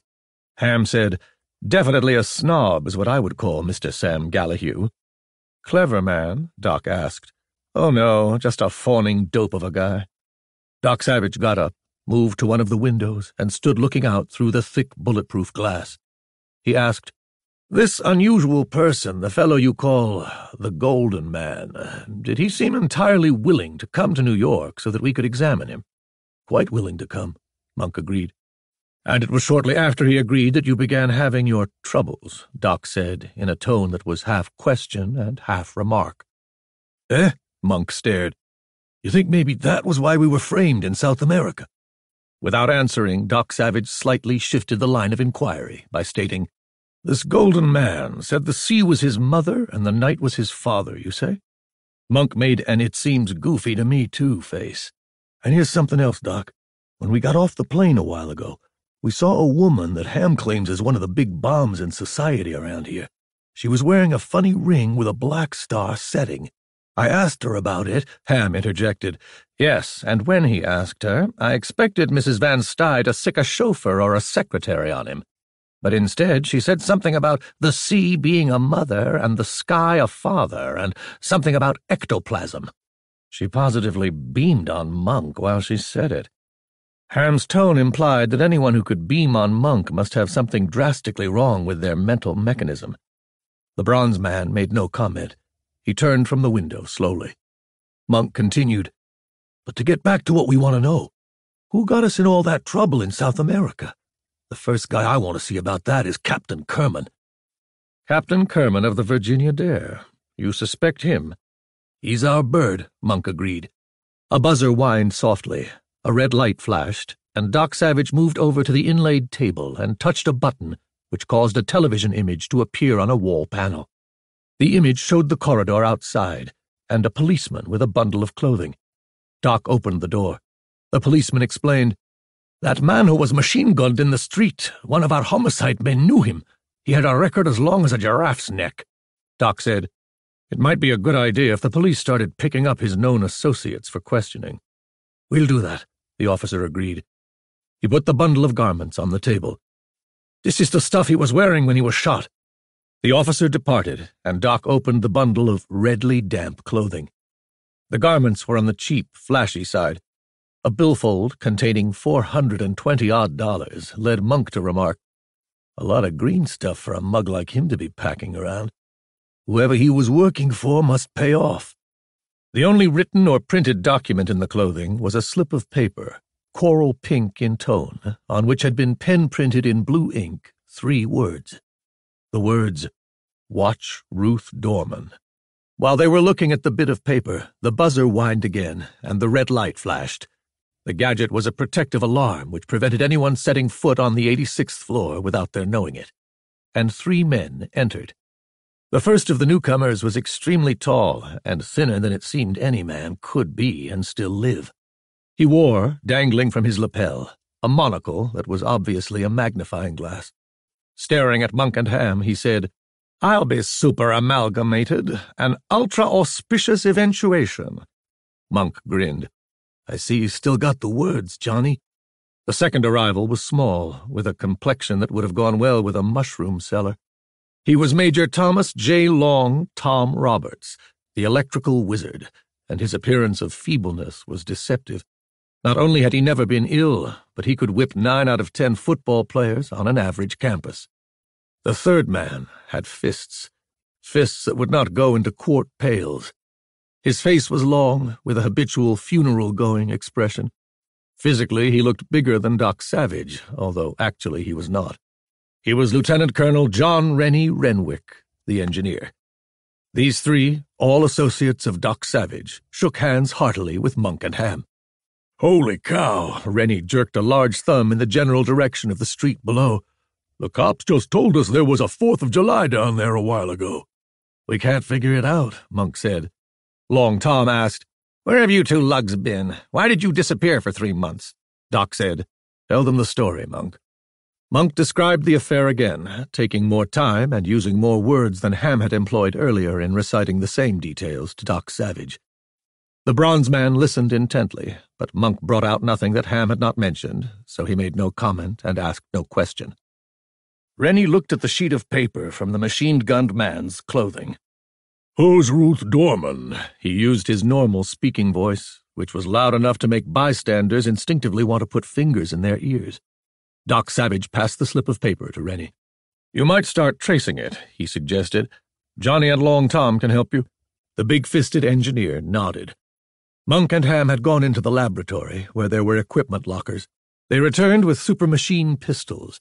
These weapons, resembling oversized automatics, had been developed by Doc Savage. They could discharge an astounding number of bullets in a minute, either high-explosive slugs, mercy bullets, gas pellets, or smoke slugs. "I'm ready to hunt Captain Kerman," Monk announced. "Wonder where we'll find him."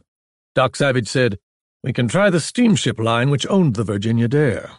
They may have information." Chapter 9. Death by Impossibility. The building stood on Broadway, south of Wall. There were 7 steamship lines listed on the bronze plaque beside the entrance, and Intramarine Lines, 20th floor, was second from the top. There was dark marble and indirect lighting on the 20th floor, and wide double doors that admitted into a large room where many clerks and stenographers were at work. They made themselves known. Not more than a minute later, Doc Savage was shaking hands with a Mr. Eleazar. "Captain Kerman," said Mr. Eleazar. "Oh, yes, one of our most efficient commanders. He had a brilliant career. Went to sea at the age of 10, won first command before he was 25. We were very sorry to lose him." "Lose him?" Doc asked. "Yes, didn't you know? He has quit the sea. Oh, yes, indeed. Seemed broken up over the loss of the Virginia Dare, although he did not say so. Said he was just getting old and thought he would like to try a spell ashore. Ridiculous idea, too. He is no older than I am." Mr. Eleazar looked to be about 50. "Is Captain Kerman now located in the city?" Doc asked. "Oh, yes, indeed. Hardly 2 blocks from here. He has rented and furnished an office suite." "Can you tell us what kind of business he's in?" Doc asked casually. "Rare fish." "You mean that he has become a dealer in rare tropical fish?" "That's right." Doc Savage nodded. "Thank you very much," he said. He reached out and took Mr. Eleazar's hand and shook it, and still holding the man's hand, turned it over and looked at the ring he had noticed. "Unusual ring." Mr. Eleazar did not say anything. He seemed uncomfortable. Monk craned his neck and saw that the ring contained a setting which was in the shape of a black star with blood-red edging. "An extraordinary ring," Doc Savage said thoughtfully. "Believe we have heard of another ring of this type." Mr. Eleazar pulled his hand away. He looked as if he was about to break out in perspiration. Doc said, "Can you tell me about that ring?" Mr. Eleazar said, "I'm sorry, but Captain Kerman suggested—" He bit his lower lip. I have no information about the ring. It's just a thing I picked up in a pawn shop. Yes, that's it. I got it in a pawn shop." "Could you give me the name of the pawn shop?" Doc asked. "I would like to get myself a ring like that one." Mr. Eleazar seemed desperate as he put on an act of trying to remember, then said, "I'm sorry, but I can't seem to recall. It was one of those places on the Bowery. There are so many." Doc Savage was silent as they rode down to the street in an elevator. But Monk growled angrily. "Mr. Eleazar and the ring," he decided, "will bear looking into." Ham had expected Doc Savage to go directly to Captain Kerman's office, and he was surprised when the bronze man turned into a downtown telephone office. "What now?" Ham asked. Doc said, "When you got in trouble in South America, you say the Commandant talked to Captain Kerman, and he said he did not know you." Ham nodded. Monk put in, "And that ain't all, Doc. Captain Kerman bribed the radio operator to fake a radio message from you that denied we were who we claimed to be." "Are you sure it was Captain Kerman?" "The man answered his description." "That," Doc explained thoughtfully, "is the point."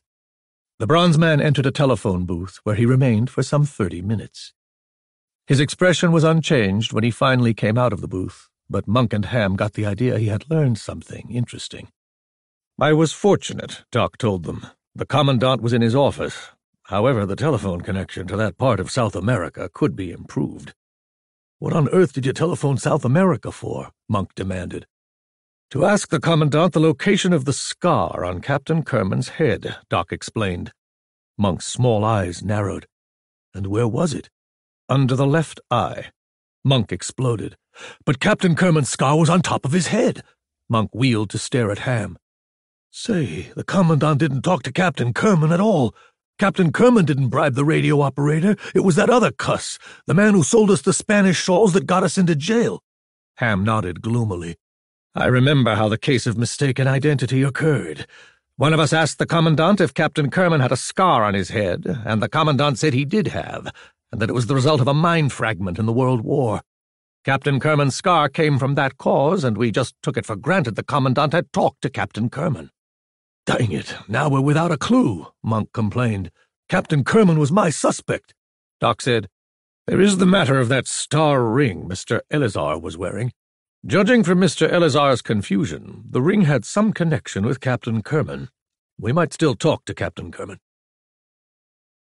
Captain Kerman's office girl was a sensible-looking, middle-aged brunette. When she learned their business, she went away through a door, but came back shortly. "Captain Kerman is on the telephone," she said. "He will see you soon." Doc Savage moved over to examine some of the tanks of rare fish. Monk joined him. They peered at an array of tanks, filters, aerators. Monk squinted at the fish. "They're kind of fancy fish to be so small," he remarked. "They worth much?" Doc said, "Some of them probably sell for more than $100 each." Monk gasped. "You mean that a fish an inch long will bring $100? Or more? Collector's items," Doc explained. "You take these two fish in this tank, for instance.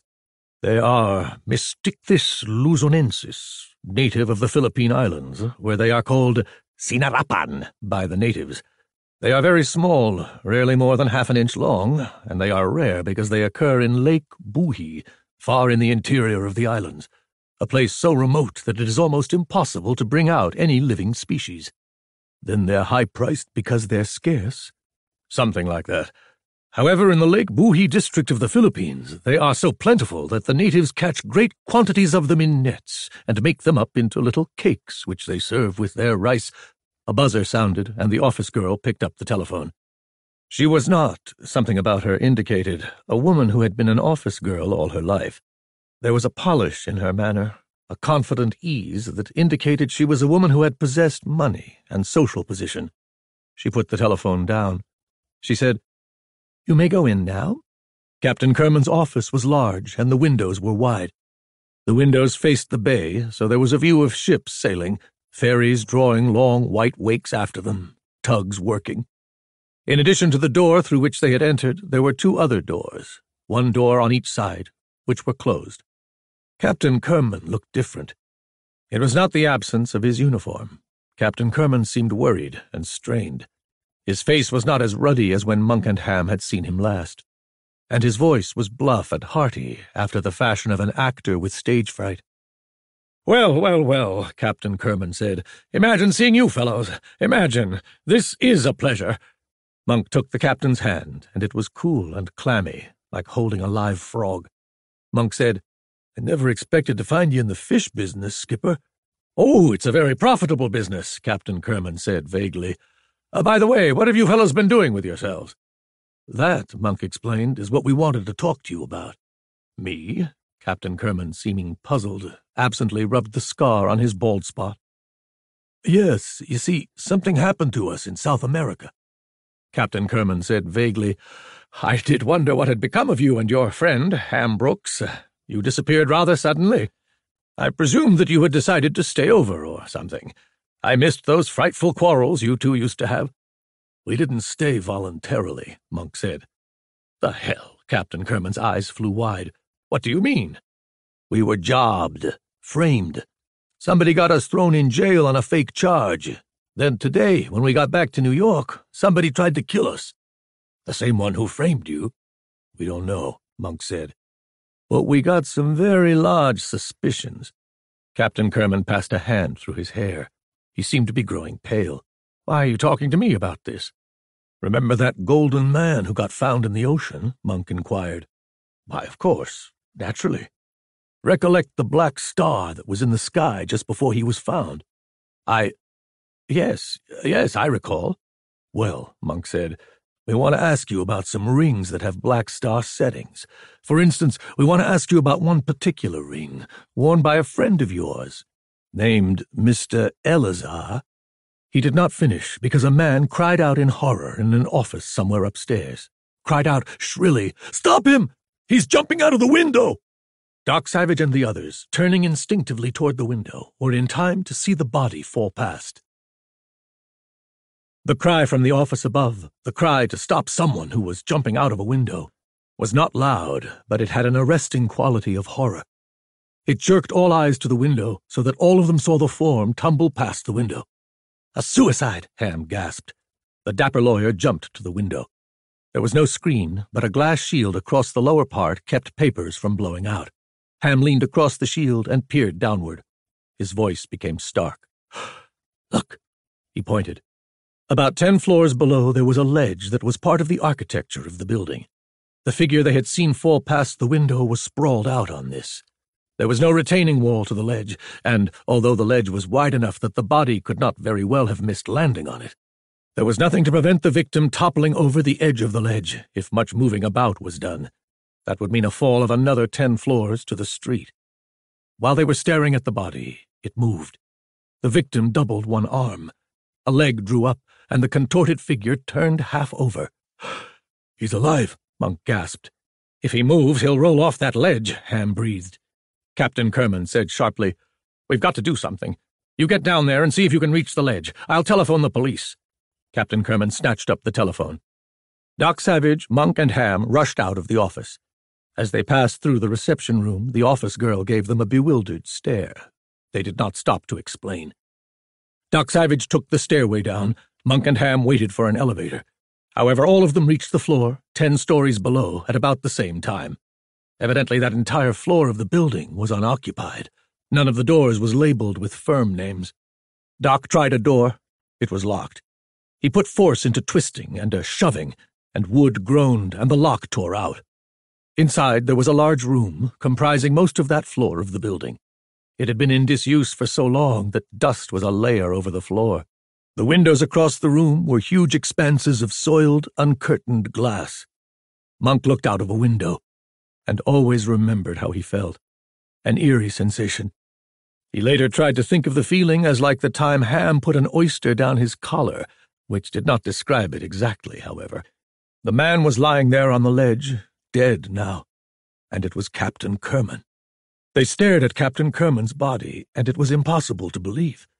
They had left Captain Kerman in the office 10 floors above after they had seen the body here on this ledge.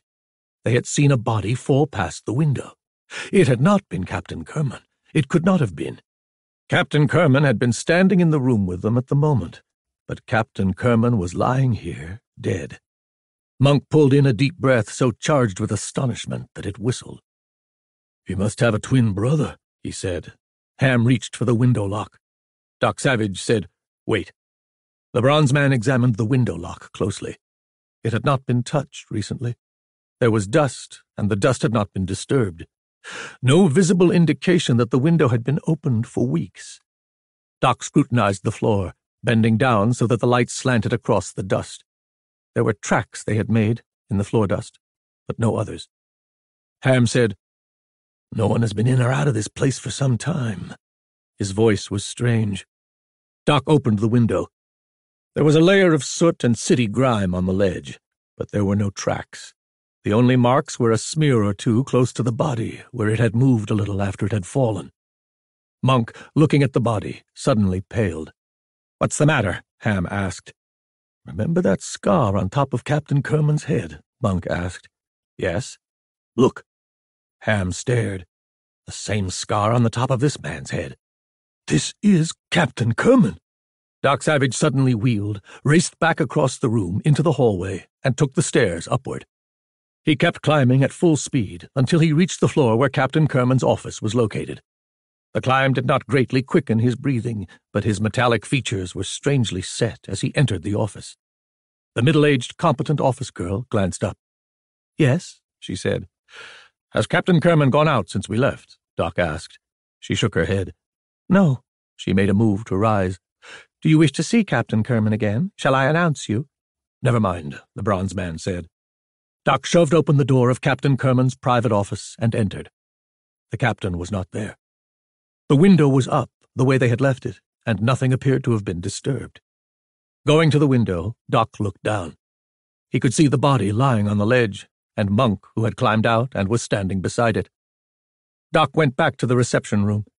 He asked the office girl, "You are sure Captain Kerman did not leave his office?" She stared at him for a while. She was puzzled. "Positive," she said. The bronze man was quite motionless for a time. Then, "Captain Kerman," he said, "is dead." The woman seemed to tighten all over. "How?" "By impossibility, it would seem," the bronze man said. Chapter 10. Beauty and a Sphinx. Ham Brooks arrived in the office, his chest heaving and perspiration popping from the race up the stairs. He gasped, "Oh, is Captain Kerman here?" "Captain Kerman is the man lying dead there on that ledge." Ham swallowed. He seemed to become stiff. He said, "That couldn't happen." Doc turned to the office girl. "Did you hear any strange sounds from the office?" She tried twice before she could answer.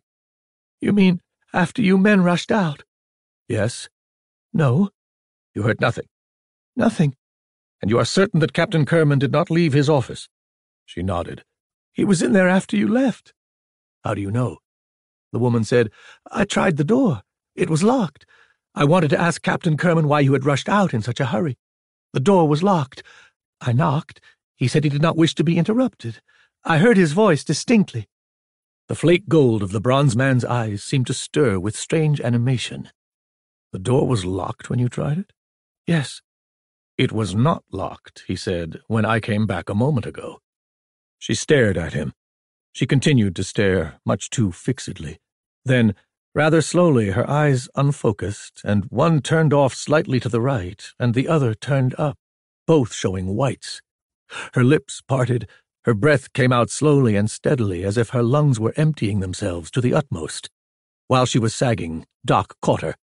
He lowered her to the floor, her eyes closed. Ham asked, "Fainted?" "Yes." "Why?" The bronze man did not answer. He put the woman on a desk. He went back into Captain Kerman's office. The other two doors from the office were still closed. He opened the one to the right. It admitted to a small closet. Doc examined the plaster walls of the closet and found them solid, undisturbed. The other door let him into another room, larger than the closet, which had one window. There were fish tanks in the room, and fish swam in some of them. In one of the tanks, a cloud of small, brilliant, orange-black-blue fish dashed out of sight among water plants the moment the bronze man appeared.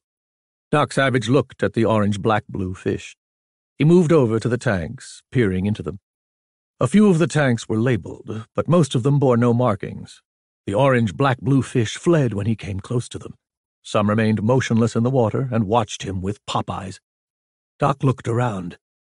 Only 2 fish tanks seemed to be empty. Those 2 tanks had water and plants like the others, but no visible fish. Ham came to the door.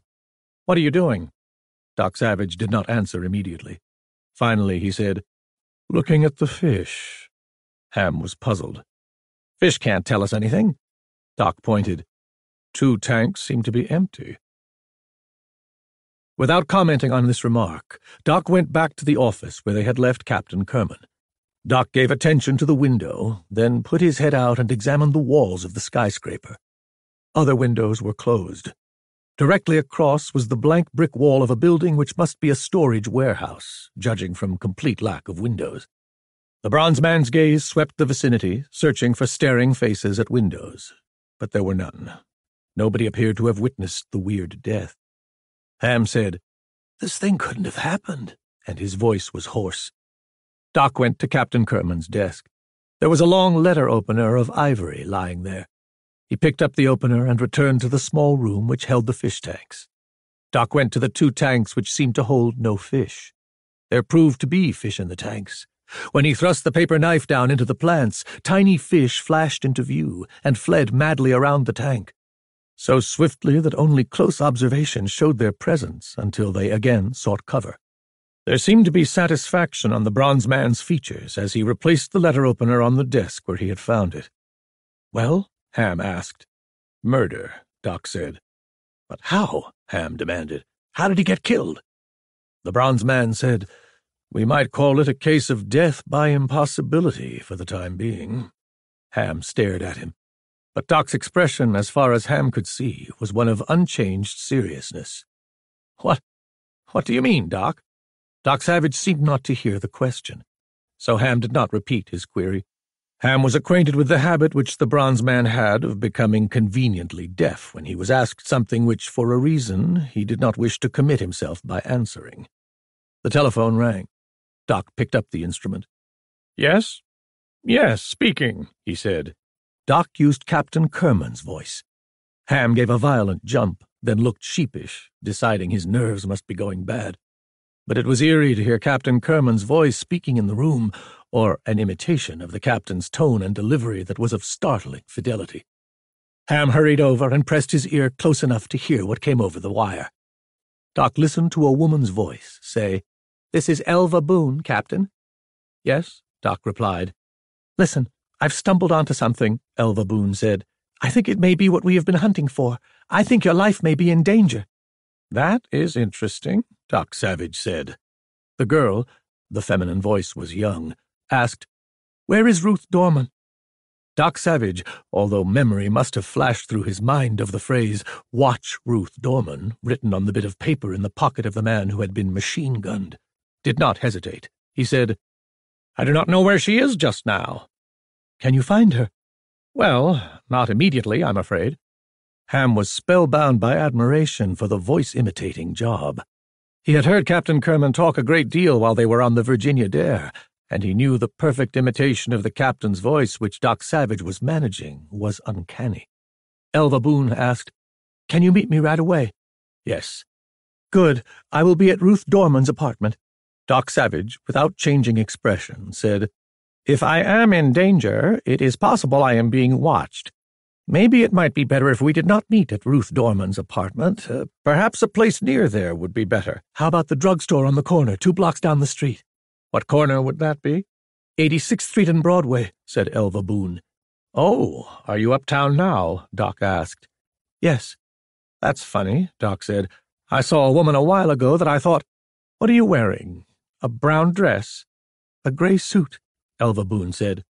"It wasn't you then," Doc told her. "Well, I will be there in 20 minutes. He hung up. Ham said admiringly, "You used a nice trick to find out what she would be wearing."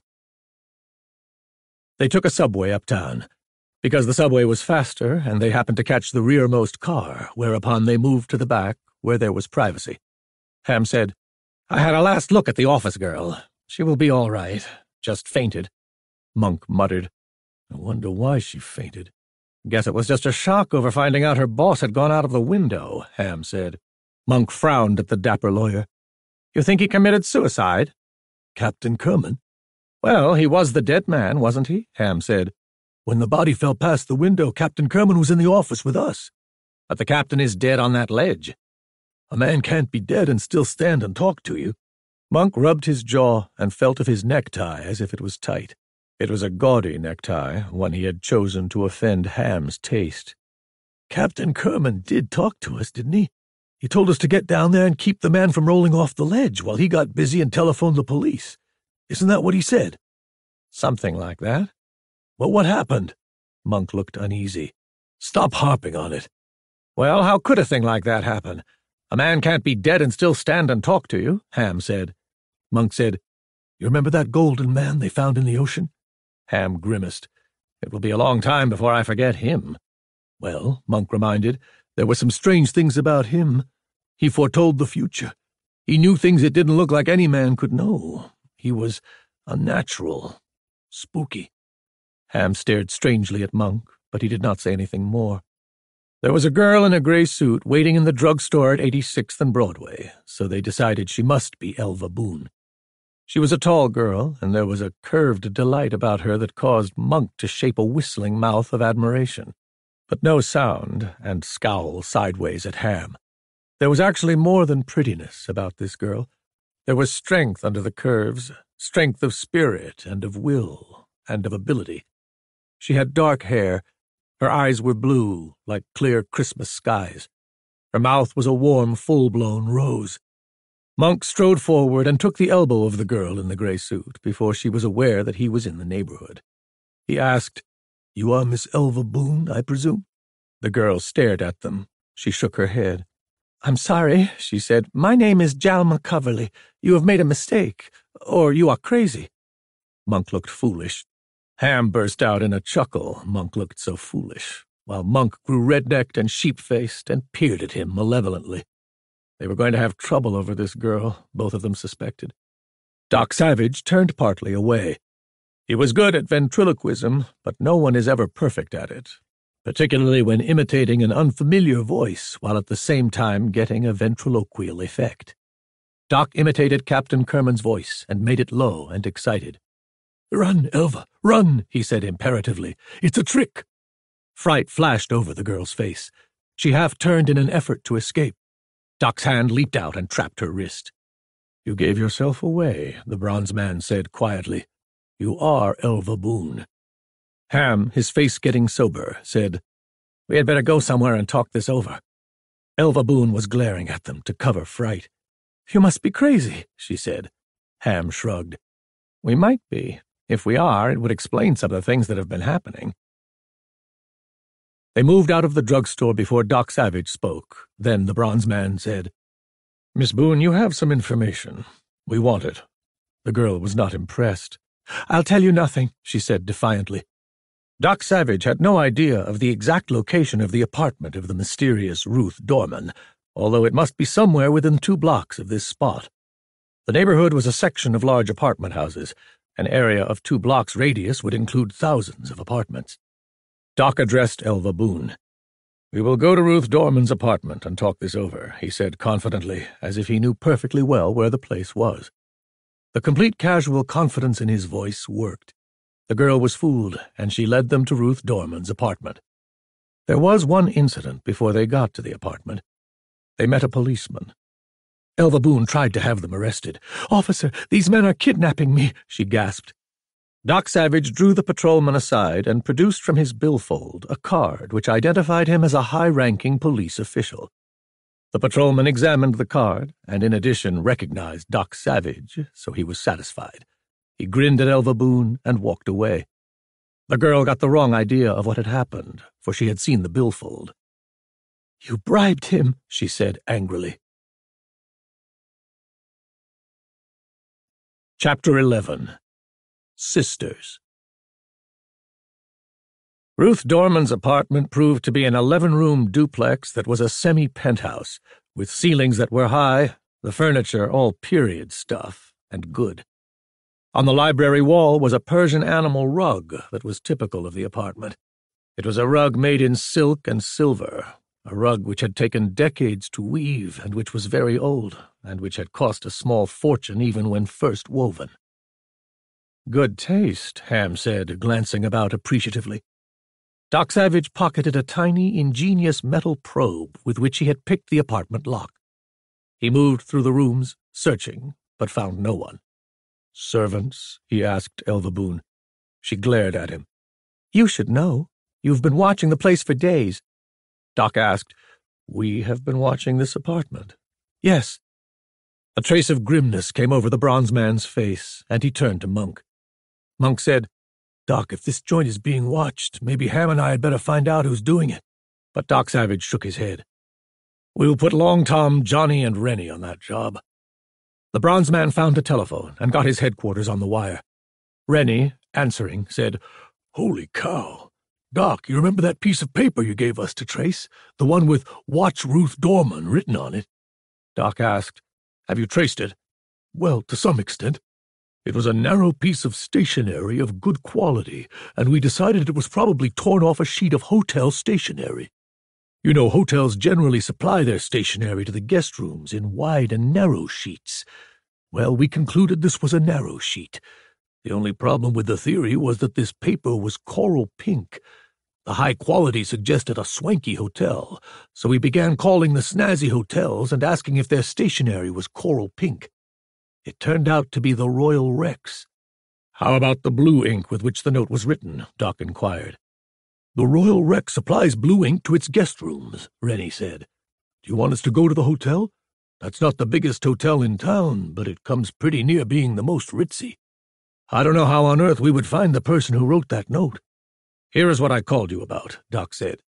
He gave the address of Ruth Dorman's apartment. "It is possible someone may be watching this apartment," he said. "So you and Long Tom and Johnny come over here and search the neighborhood. But be careful." "Have you found out what this is all about yet?" Rennie asked. "Not yet." Ham came in from another room. He had been searching the apartment. "A man lives here," he announced. Elva Boone stared at him. There was surprise in her aquamarine-colored eyes. "And where else," she asked, "would you expect my sister's husband to live?" Ham held his mouth open for a moment. "Your sister's husband?" "Of course. Ruth Dorman is your sister?" "Yes." "Go on." She stared at him. "What do you mean, go on?" Ham explained patiently. "We are after information. You have some that we need." The girl compressed her lips and did not say anything. Her manner indicated she did not intend to answer. Doc suggested, "We might look in her handbag." At that, the girl's lips parted, and she made a gesture of half lifting her hand, but she did not speak. Doc found the usual woman litter in her handbag, and one other article. The article was a pin of yellow gold with a setting in the shape of a black star that was edged with crimson. It was exactly the same kind of star they had seen in the 2 rings. Doc showed the girl the star. "What does this mean?" he inquired. She would not answer. An hour later they had got nothing out of her except stubborn refusals to talk. Then the police arrived with Mrs. Ruth Dorman, alias the office girl from Captain Kerman's office. Mrs. Dorman was pale, but not hysterical. Her composure as a whole was good. Doc Savage consulted the policeman in charge, asking, "What did you learn?" The officer shrugged. "Practically nothing." He glanced sideways at Mrs. Dorman. "I'm not sure that this woman doesn't know more than she is telling, though. But she is an important person, or her husband is, so we can't just lock her up on suspicion." "Important? In what way?" "Money. She is wealthy. Her husband is. And why was she working as Captain Kerman's office girl?"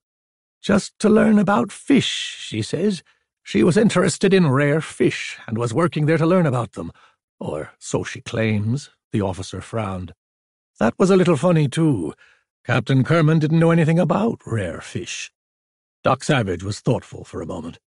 "You mean that Captain Kerman was not particularly interested in rare fish?" "Matter of fact, he didn't own those fish in the office, even the fittings in the place. Another guy had financed him." "Who was Captain Kerman's backer?" "An old codger named Benjamin Opsal." "Have you learned anything about Opsal?" "We haven't talked to him yet. Opsal's butler said he wasn't home, but we've inquired around. He is a rare fish dealer, all right, one of the biggest." "How about Mrs. Dorman's husband?" "Fred Dorman is his name." "What is his business?" "Broker. Big businessman. As dough-heavy as they come." "How long has Ruth Dorman been married to him?" "Little over 2 years." "Children?" "One. It's adopted. Boy, about 5 years old. He's away at boarding school." That was about all the information the policeman could give. He departed. Chapter 12. Trail to the Wizard.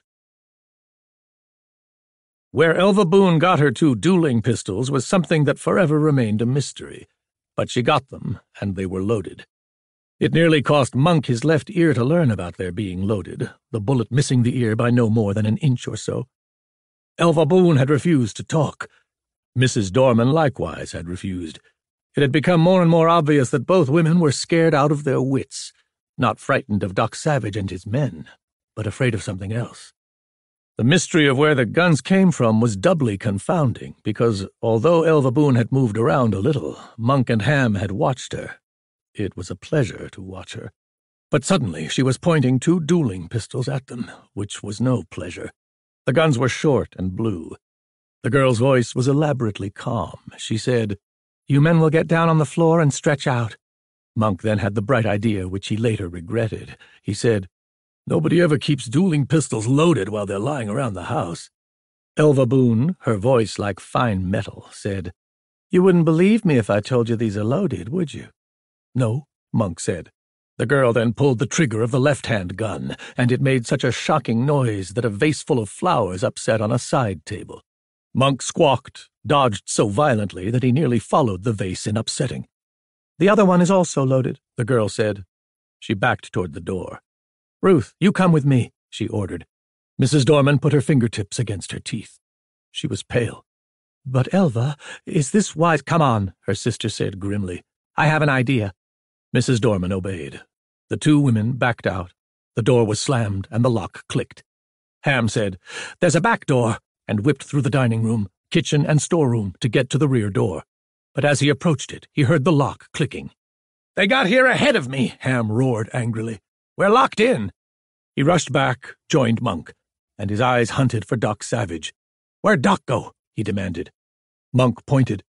The bronze man had jacked up one of the window screens and had swung out on the window ledge. There was hard concrete sidewalk and street more than 20 floors below. The building was not of brick, but of block stone construction, with a space at the joints. But not much space. Hardly safe purchase for fingertips. Doc started up. Monk moved over to the window.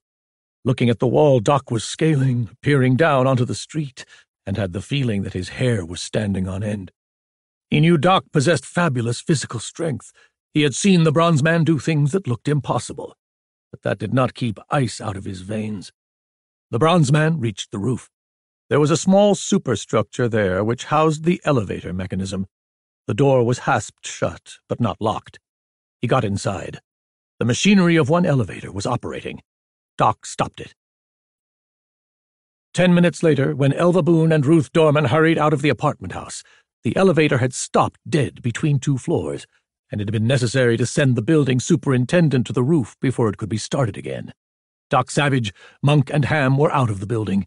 They were at the far end of the block, waiting in a taxicab. "That good-looking gal has got that pistol in her purse," Monk said grimly. "Notice how she carries the purse, her hand in it." The 2 women headed in the opposite direction, walking fast. Ham asked, "See any sign of Rennie, Long Tom, or Johnny? They should be here and watching this place by now." Doc Savage pointed. "Notice the telephone lineman?" "Eh?" "In the center of the street. New York City telephone lines are carried in underground conduits which can be reached in most cases through manholes in the pavement, which accounted for the fact that the lineman was seated on the rim of an open manhole in the center of the street. A regulation telephone company truck was parked at the curb, and a protective railing and red warning flags had been erected around the manhole. The lineman sat there with an acetylene cutting torch in his hand. He wore the kind of hood that welders wear, and he was going through the motions of welding something below the lip of the manhole. Ham chuckled. "Long Tom, isn't it?" Monk said. "That's a slick disguise he's thought up. I didn't even recognize him." A cab cruised down the street, and Elva Boone hailed it quickly.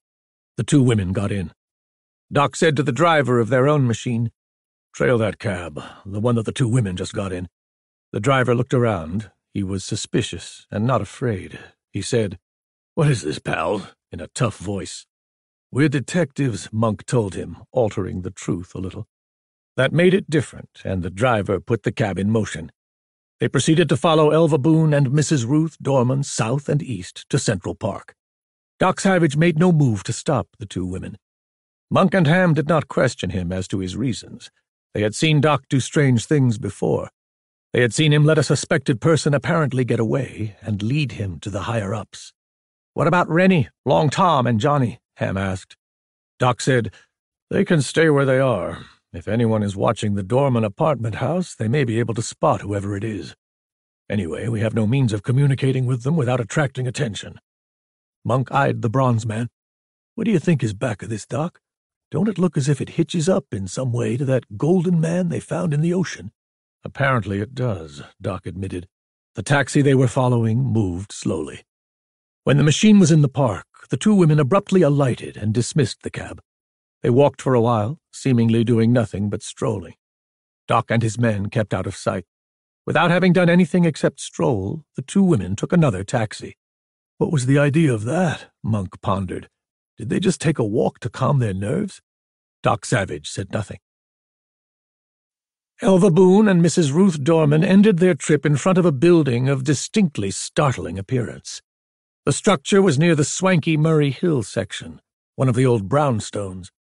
But fire escapes and every hint of ornamentation had been stripped from the face of the structure, and the building was painted a somber black. The two women talked to their cab driver for a while. The driver shook his head. Some money changed hands, and there was a little more conversation. The driver nodded. When Monk glanced at Doc Savage, the bronze man was watching the two women through a small pocket telescope, which Monk happened to know was powerful for its size. Doc said, "They told the taxi driver they are going into the black building, then through an alleyway to a side street, where the driver is to pick them up." Startled, Monk was about to demand how Doc had found that out. Then he understood. The telescope. Doc Savage was a skilled lip reader. "Monk, you keep an eye on the front of the place, in case we were mistaken," Doc suggested. Monk nodded. He waited until Elva Boone and Ruth Dorman had entered the black building, then got out of the cab. Doc and Ham rode around to the opposite side of the block. Doc said, "Ham, you stay in the cab, 2 blocks down the street, and watch for signals." Ham nodded, moved away in the machine. A moment later, Doc himself was in the street, crouching back of a parked car for concealment. Elva Boone and Mrs. Dorman had stepped out of an areaway. They seemed familiar with the vicinity and glanced about for their cab. The hack was not there. The women waited for a few moments, obviously growing more nervous. It dawned on them that their cab driver had gotten the idea there was something wrong and had decided not to have anything more to do with them. Elva Boone and Ruth Dorman walked to a drugstore where they ordered soft drinks. They sat at a table. The drugstore had a side door. Doc got through the side entrance and into a booth without being observed. From that spot, he could watch the faces of both women, and although it was impossible to hear what they were saying, he could read their lips without difficulty. Elva Boone was talking energetically, driving home some kind of an argument which ended, "So that we can keep you out of this, Ruth. The fact that you were in Captain Kerman's office when he was murdered, I'm convinced he was murdered, was unlucky as the dickens. But the police don't suspect you. Or if they do, they certainly don't suspect the real facts. You can tell your husband you were merely working there to learn about fish." "I wish," said Ruth Dorman, "that we could tell the whole evil truth." "We couldn't prove any of it, Ruth." "I know, only— And you don't want your husband to find out about it." Ruth Dorman shuddered. "No, Fred mustn't even guess." Elva Boone said, "However, if you were smart, you would tell him." No. You know Fred, the way he believes, and the way he would feel about a thing like this." Elva Boone frowned at her sister. "You were an idiot, Ruth, to get involved in it." Mrs. Dorman nodded dumbly. Elva reached over impulsively and squeezed her sister's hand. "However, I think my plan will work. Doc Savage and his 2 friends trailed us right up to the Dock Sanctuary. They will think we went there, so they will investigate the place. Investigate it. That's what we want them to do." Again, Mrs. Dorman nodded. Elva added, "Let's get out of this neighborhood. We've led the bloodhounds to the rat hole where we think they should do their digging. Now we can sit back and see what happens." "I hope you're right, Elva. It can't hurt anything," said the positive young woman. "From what I've heard about Doc Savage, if anyone can crack this nut, he can." The two women left the drugstore and hailed a taxicab. While they were doing that, Doc Savage stood where the sisters could not see him and signaled Ham, semaphore style, with a handkerchief. "Follow them and RAR HQ, Doc wigwagged. Ham acknowledged that he understood. The code letters RARHQ meant Report to the Automatic Recorder at Headquarters. In the Bronze Man's skyscraper laboratory was a gadget connected to the telephone wires, which automatically recorded incoming calls together with whatever the caller said.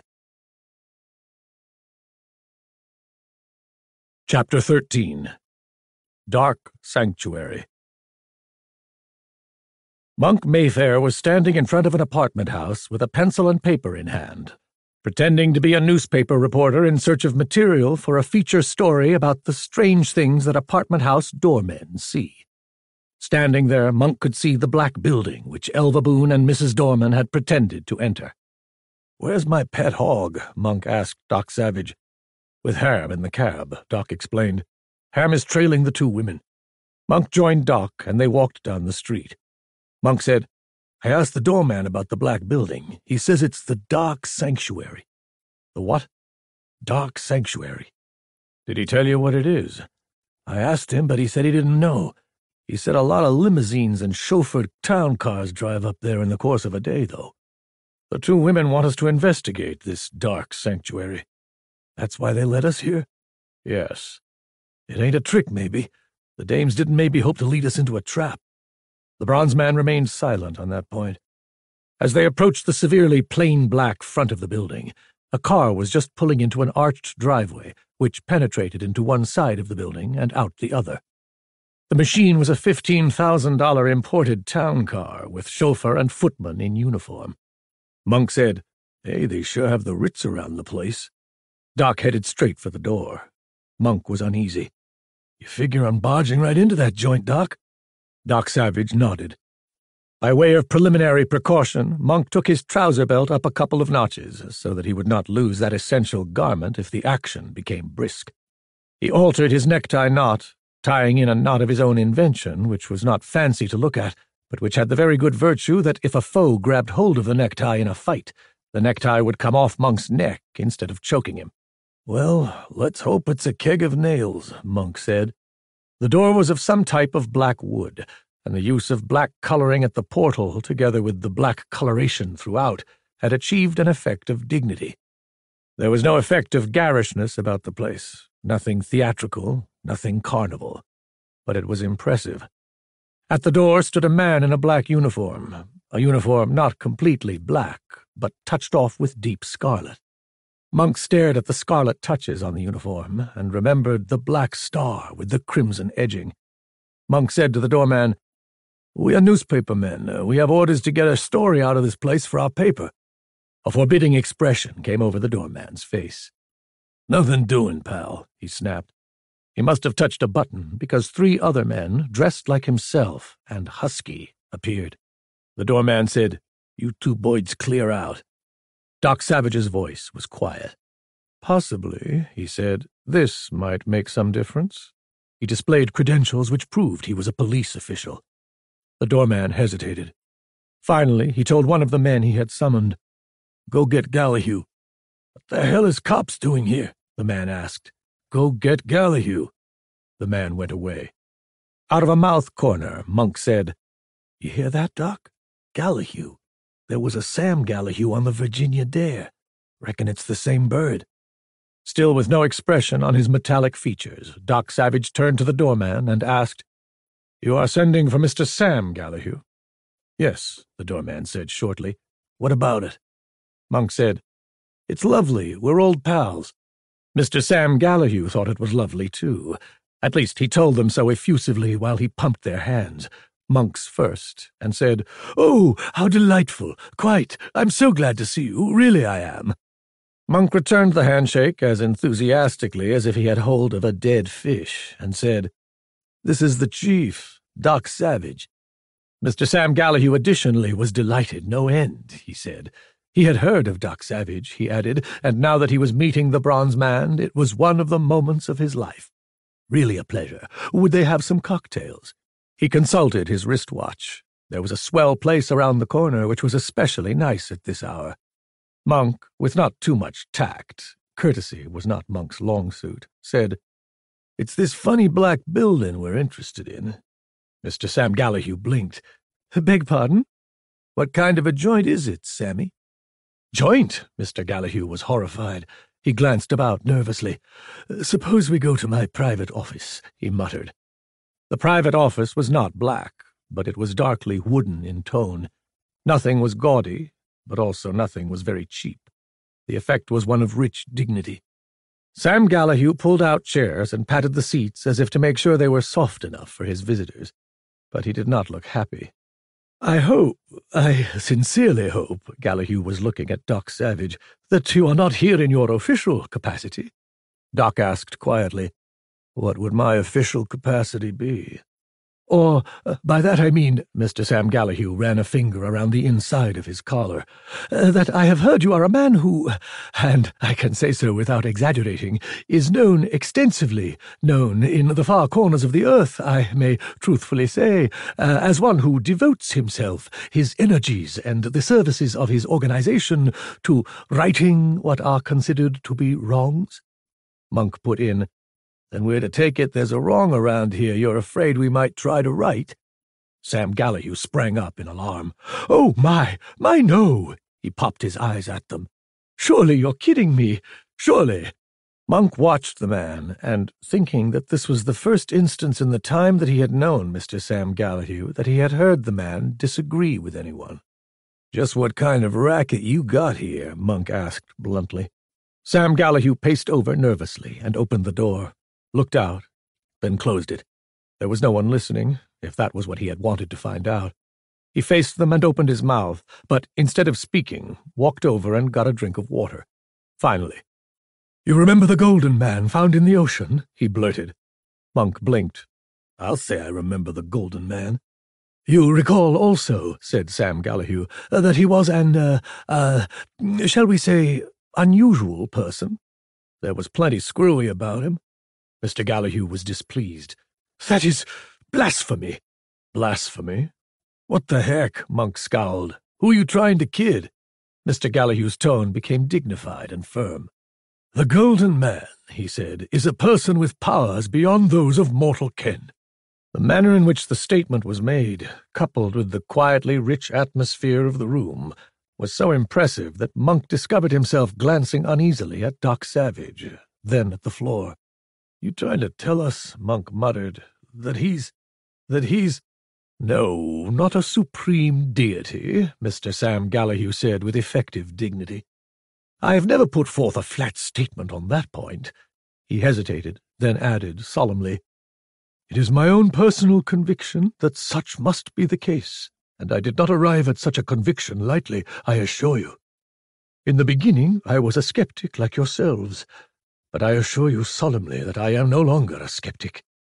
Monk scratched his head. I don't get this. Mr. Sam Gallahue said, In the beginning I realized that this golden man from the sea was not an ordinary mortal. I was, I think, his first follower, the first believer, and I am now his business manager and backer. You put up the money for this place? Monk indicated their surroundings. Yes, Mr. Sam Gallahue nodded for emphasis, and for the mountain sanctuary as well. Doc Savage, who had spoken almost no words, now entered the conversation. You handle the money? The bronze man asked. Yes. Do you charge fees? No. And how do you get the money? Everything, said Mr. Sam Gallahue proudly, is voluntary donation. Then this is a cult. I do not like that word, cult, the other replied in an injured tone. But if we wish to be vulgar, we might call it a cult. Yes. Doc Savage stood up. In that case, I believe we would like to talk to this golden man. Mr. Sam Gallahue shook his head hurriedly. I am sorry. Indeed I am, but you will have to make an appointment. And I must warn you that it will be several days before you can expect an audience, if you are so fortunate as to get one at all. Doc Savage's flake gold eyes fixed on Gallahue intently. Take us to him, and never mind announcing us in advance. Gallahue was perspiring. Monk put in a growled warning. There's several things this golden wizard of yours better clear up. There's the mystery of who got me and Ham locked up in a South American jail. There's the question of how Captain Kerman was murdered. And there's more about Ruth Dorman and Elva Boone. Monk scowled. How would you like for us to run you and your cult into jail?" Gallahue shuddered. "Jail? You couldn't do that. We are not guilty of anything." "You would have a chance in court to prove that." Gallahue wiped his face. "Come with me," he said finally. They followed Gallahue. Monk, walking close to Doc, muttered, "So, my friend Gallahue brought the Golden Man to New York and set him up as a cult leader. Smart idea. They've been making dough, too. From that limousine trade, they must be hooking the big money trade." Doc said, "Mr. Gallahue." "Yes?" "Do members of your cult wear black star rings or pins as insignia?" Gallahue complained, "I wish you would not refer to it as a cult." "Do the members wear a black star insignia?" "Yes, that is the way our believers identify themselves." Doc Savage had never seen the Golden Man before. Doc was sure of that. But the Golden Man arose from where he was sitting in a darkly dignified chair in a darkly dignified room, and extended his hand and said, "I am very glad to see you, Mr. Savage." Doc, amazed, said, "You know me?" The Golden Man seemed not to hear the inquiry. He studied Doc for a few moments, then said in a deeply impressive, solemn voice, "Since that stormy night when you were born on the tiny schooner Orion in the shallow cove on the north end of Andros Island, you have done much good and many things that are great." Doc was floored, figuratively. Not by the praise. Praise did not impress him, and it was always embarrassing, but by the fact that this Golden Man knew the exact place of his birth. It was astounding. Doc himself had known of no living man who had those facts. His 5 aides did not know. It was in no written record. The Golden Man added, "You will be grieved to know your friend, Baron Orest Karl Letsky, is dying in Vienna tonight. He will be dead in another 3 hours, and, as you know, it will be a great loss, and very sad. Letsky is one of the few great surgeons who really understands your new brain operating technique, as I know you are aware." Doc Savage, trying not to be impressed, was impressed. He made, without being aware of doing so, the trilling that was his unconscious habit, and there was amazement in the sound. Doc asked, "You know Letsky?" "Only as I knew you. If he would walk into this room." The Golden Man seemed to be weary. He leaned forward, took his face in his hands. He sat there. Doc watched him, studying him with rigid intentness.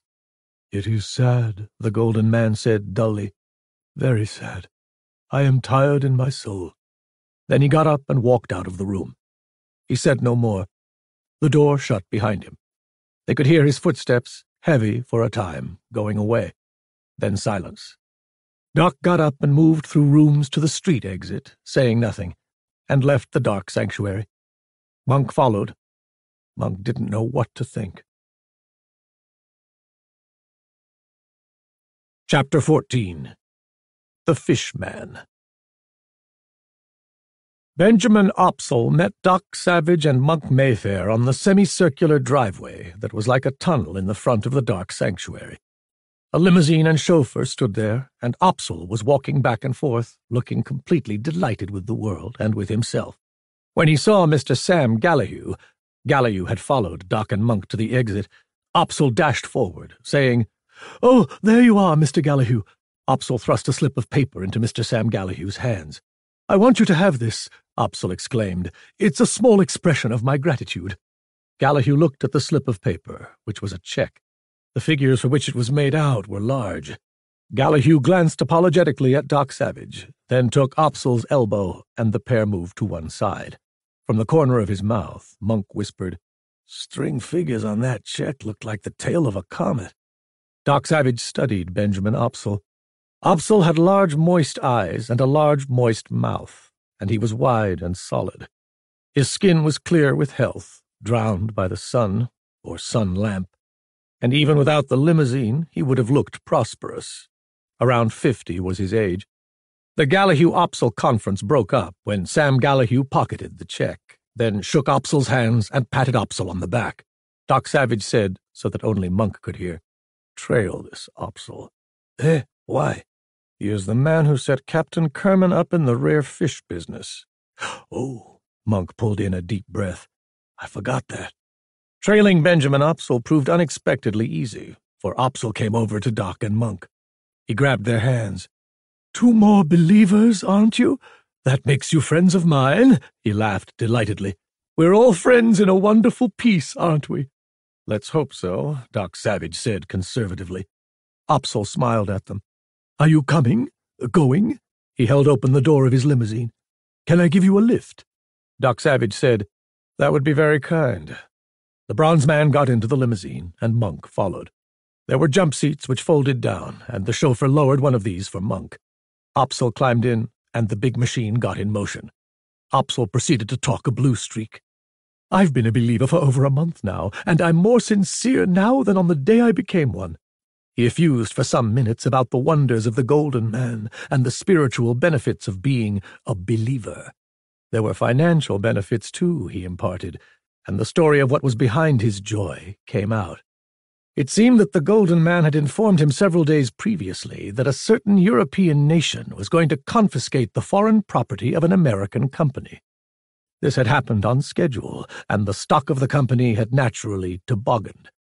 Opsel, having sold a great deal of the stock short, naturally had made money from the debacle. A cleaning, he declared. This being a believer must be profitable, Monk said. Oh, enormously. Opsel leaned forward and patted Monk's shoulder. But mind you, I would be a believer even if there wasn't a damned cent of profit in it. By the way, would you gentlemen care to drop in at my place of business for a spot of tea? What sort of business have you? Doc asked innocently. I deal in rare fish.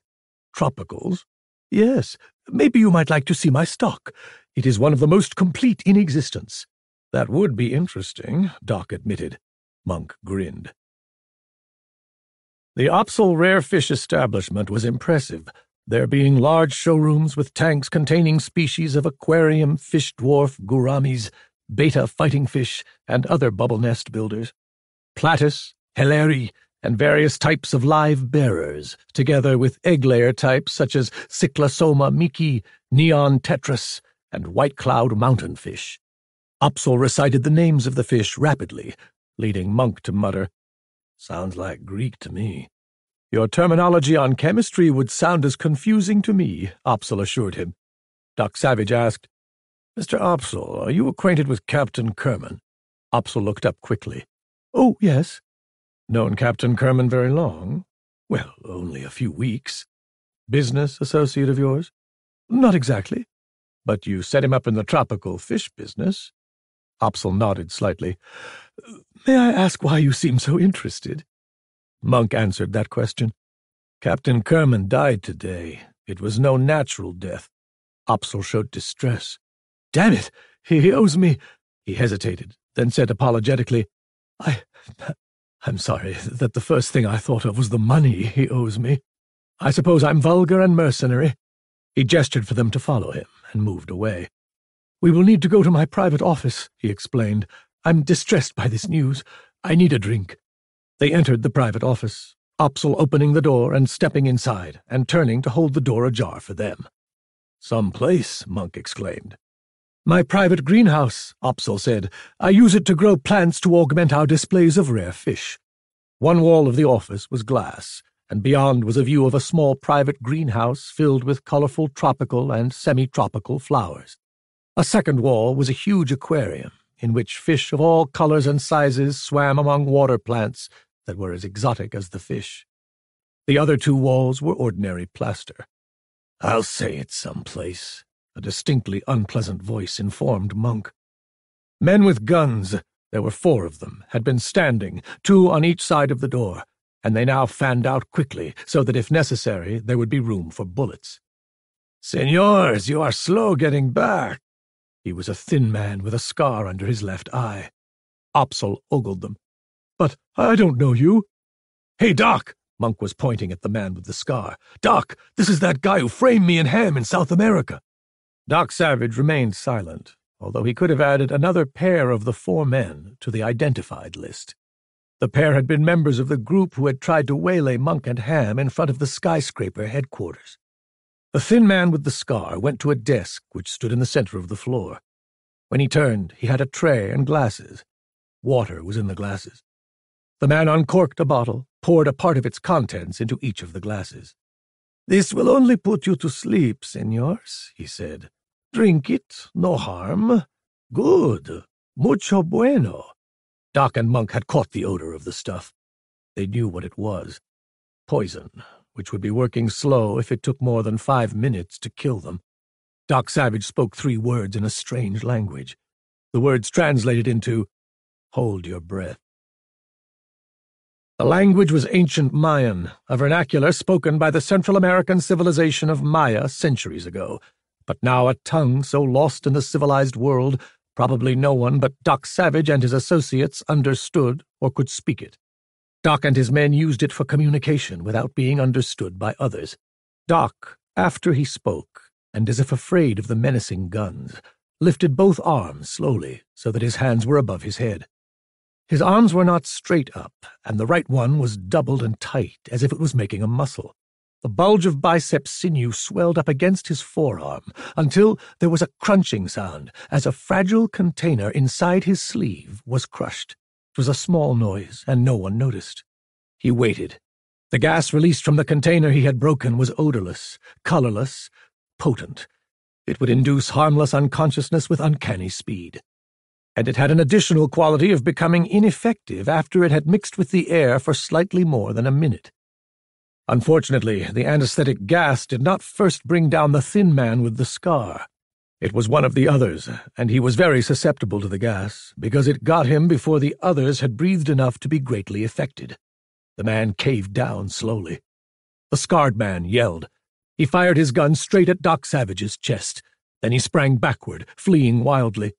The bullet knocked Doc back, although he was wearing a bulletproof undergarment of alloy mesh.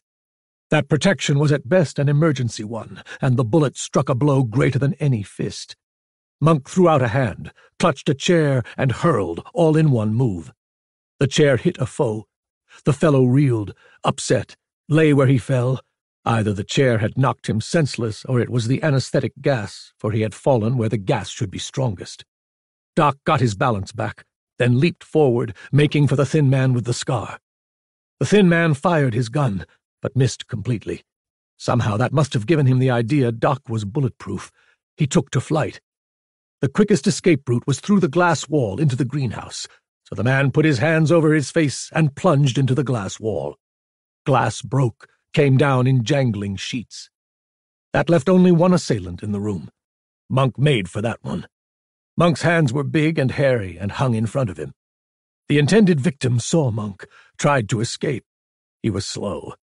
Monk's fist made a sound like a fistful of mud falling on a floor, and the man walked backward, senseless, making waving movements with his arms into the falling glass of the greenhouse wall. The anesthetic gas had by now become ineffective from mixing with the air. Opsal still stood rigid in the same tracks he had occupied when it all started. The anesthetic gas had not affected him. He must have been so scared that he was holding his breath. Reinforcements arrived. Other men that had been hidden in the greenhouse joined the action. These men had kept hidden behind the flowers, the luxuriant tropical plants in the little private greenhouse. They leaped up, 3 together, then 2 more, and a 6th. The man with the scar screamed, "Watch out! They let loose gas!" He went flat on his face, knocking over flower pots. One of the 6 reinforcements was a dark man with a weapon peculiar to South America. A bolas. 3 rawhide thongs tied together at one end with iron weights on the free ends. A bolas, but one that was more compact than those used by pampas cowboys to trap the legs of cattle and throw them. The man was good with his bolas. He took a slow wind-up, the bolas weights whistling, then let fly. Doc saw it coming, tried to leap clear. His jump was about 1.5 feet too short. One of the thongs went about his arm, then with lightning suddenness both arms were tied to his chest by layers of rawhide. His strength, developed as it was, could not break the thongs. The impact of the bolas, coupled with the loss of his arms for balancing, caused Doc to upset.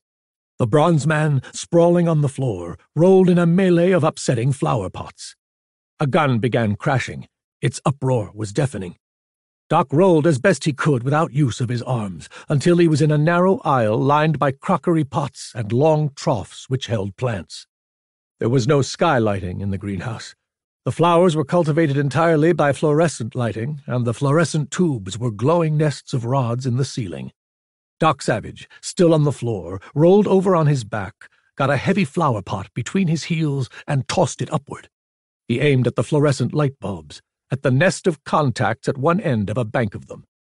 The pot hit the target, and electric blue flame showered. It was suddenly dark in the windowless place. He had managed to short out the light circuit and blow fuses. In the darkness, a man came charging across the greenhouse floor, upsetting things, groping and cursing. Pure luck led him to stumble over Doc Savage. Doc struck with a leg. The man yelled. Doc lunged, grabbed with both legs, scissors fashion, and got hold of the man. Using the enormous muscular strength of his legs, Doc hurled the fellow away, and there was noise of objects upsetting, and the man howled in pain. Bullets were going through things, making various kinds of racket. Back in the office, there was a violent fight between several men, one of whom was Monk. Doc listened to it while he struggled to get the rawhide bolus thongs loose from his body. Then Monk's angry roaring suddenly stopped. A man puffed. "Give me a knife, a gun, somebody! The leg of the damn chair broke when I hit him!" The voice of the man with the scar came out shrilly over the uproar, demanding, "Have you caught one of them?" "Yeah, the one they call Monk. Do not kill him." "But hell, keep him alive!" yelled the scarred man. "If we fail to get Savage, we can use this Monk." "I'm damned if I—" "Take Monk and get out!" yelled the leader. "If Savage does not stop bothering us, we'll kill his damn friend." A moment later, a new voice, it must have been a lookout they'd had posted outside, began howling that police were coming. "Clear out!" shouted the scarred man. "Run, hombres!" Doc seized another flower pot with his feet. He did not throw it. He put it down. The distance was too great. There were too many of them, and they had too many guns for him to tackle unless his arms were free. Some of them were still shooting, driving bullets at random, while others searched for those who were casualties. "I thought there was supposed to be gas in here," a man said. "There was," the leader growled. "I do not know what happened to it. Get a move on. The police are close." "What about Opsal?" There was a moment of brittle silence. "Knock him senseless," the leader said finally, "and leave him. He does not mean anything to us." Doc Savage lay prone and helpless, struggling with the tangled rawhide while they left, taking Monk with them. Chapter 15. Deceit. The police were not very patient with Benjamin Opsal. They thought it was strange that the gang had staged the ambush in Opsal's private office in such an extensive fashion. They were inclined to wonder if Opsal had led Doc Savage and Monk into a trap. "But it wasn't my doing," Opsal assured them. "Practically the last the leader of those men said was to knock me senseless and leave me because I had no value to them." Disgruntled policemen made a complete search of the vicinity. While Doc Savage was waiting around for the police-made excitement to subside, he did one peculiar thing. He happened to find a revolver lying in the greenhouse wreckage. It was an ornate gun with elaborate pearl grips and some gold inlay work on the barrel. The gun was the one which had been carried by the thin man with the scar under his left eye. The fellow must have dropped it during the fight. Doc pocketed the weapon. He did not say anything to anyone about finding it. The police failed to locate Monk.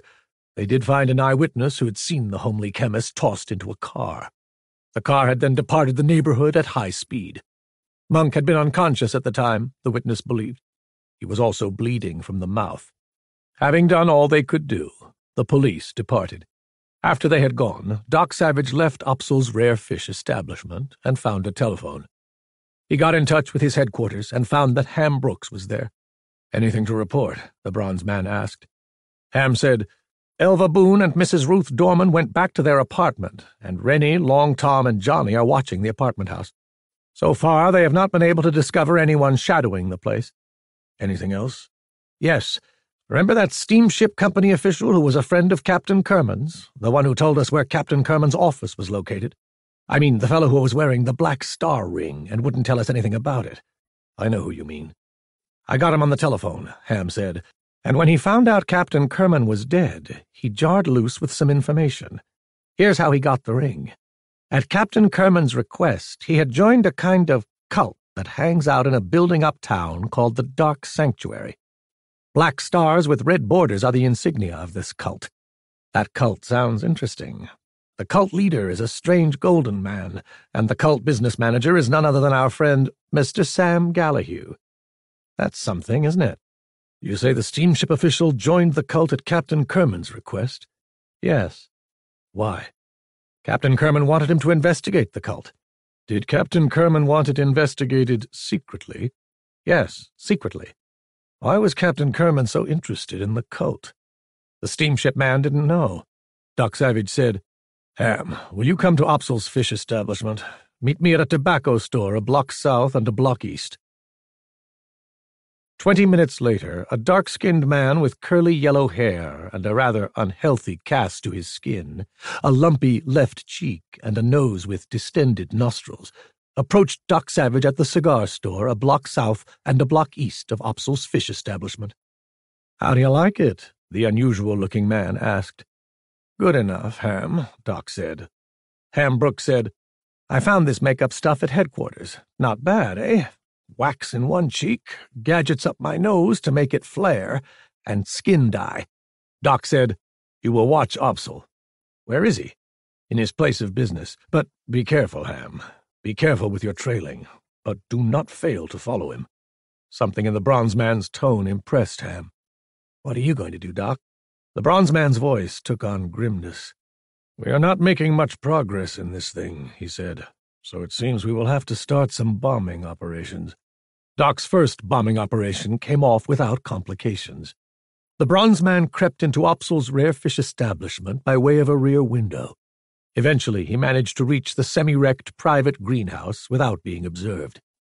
In the office, visible from the greenhouse, Opsal sat. Doc watched him. Opsal was straining his hair with his fingers and smoking a new white meerschaum pipe. Doc tied a long string to the doorknob and kept hold of the other end of the string. Then the bronze man got out the inlaid, pearl-decorated revolver. When Opsal's head was turned just right, Doc took careful aim, resting the gun on a flower trellis, and shot the meerschaum pipe out of Opsal's teeth. The gun report was deafening, but if possible, Opsal's astonished howl was louder. Doc then made some noise of his own. He fell down on the floor out of sight of Opsal and knocked things over. In his own voice, he shouted, Drop that gun, you! In an imitation of the voice of the man who had the scar under his left eye, he yelled, Get away, damn you! Doc then fired the gun twice more, kicked over a row of plant boxes, threw a flower pot against the wall, hurled another at the ceiling. He drove a fist into a palm to make a loud blow sound. He groaned and upset a bench. Slapping his hands against the floor, he made a fair imitation of a man taking flight. Then he jerked the string, causing the door to slam. He kept pulling the string, and it slipped off the doorknob. He hauled it in, rolled it up, and thrust it in a pocket. The whole thing had been a fair imitation of an attempt on Opsal's life which Doc had thwarted. Some moments later, Doc arose to his feet. He made himself tremble and felt the back of his head as if he had been hit there. Opsal approached, empty-handed and frightened. Doc demanded, Which way did he go? Who? Opsal gulped. The man who was trying to kill you. He got away through the door, Opsal swallowed. How did you happen to trail him? Doc said, Oh, I was keeping watch on this place. Afraid those raiders would decide you knew too much and send somebody back to kill you. Which one was it? Opsal asked. Hard to tell. One of them had a scar on his face, didn't he? Doc exhibited the gun. This is the gun that was dropped. Opsal's eyes were about as wide as they could get.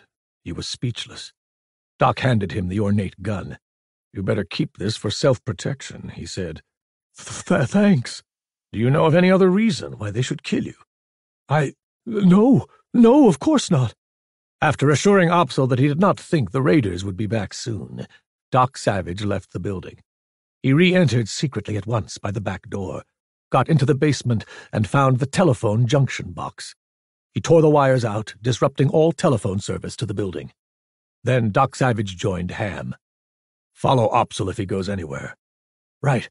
If Opsel is mixed up in this, Doc explained, he now has something to think about, and he'll want to talk to the others about it.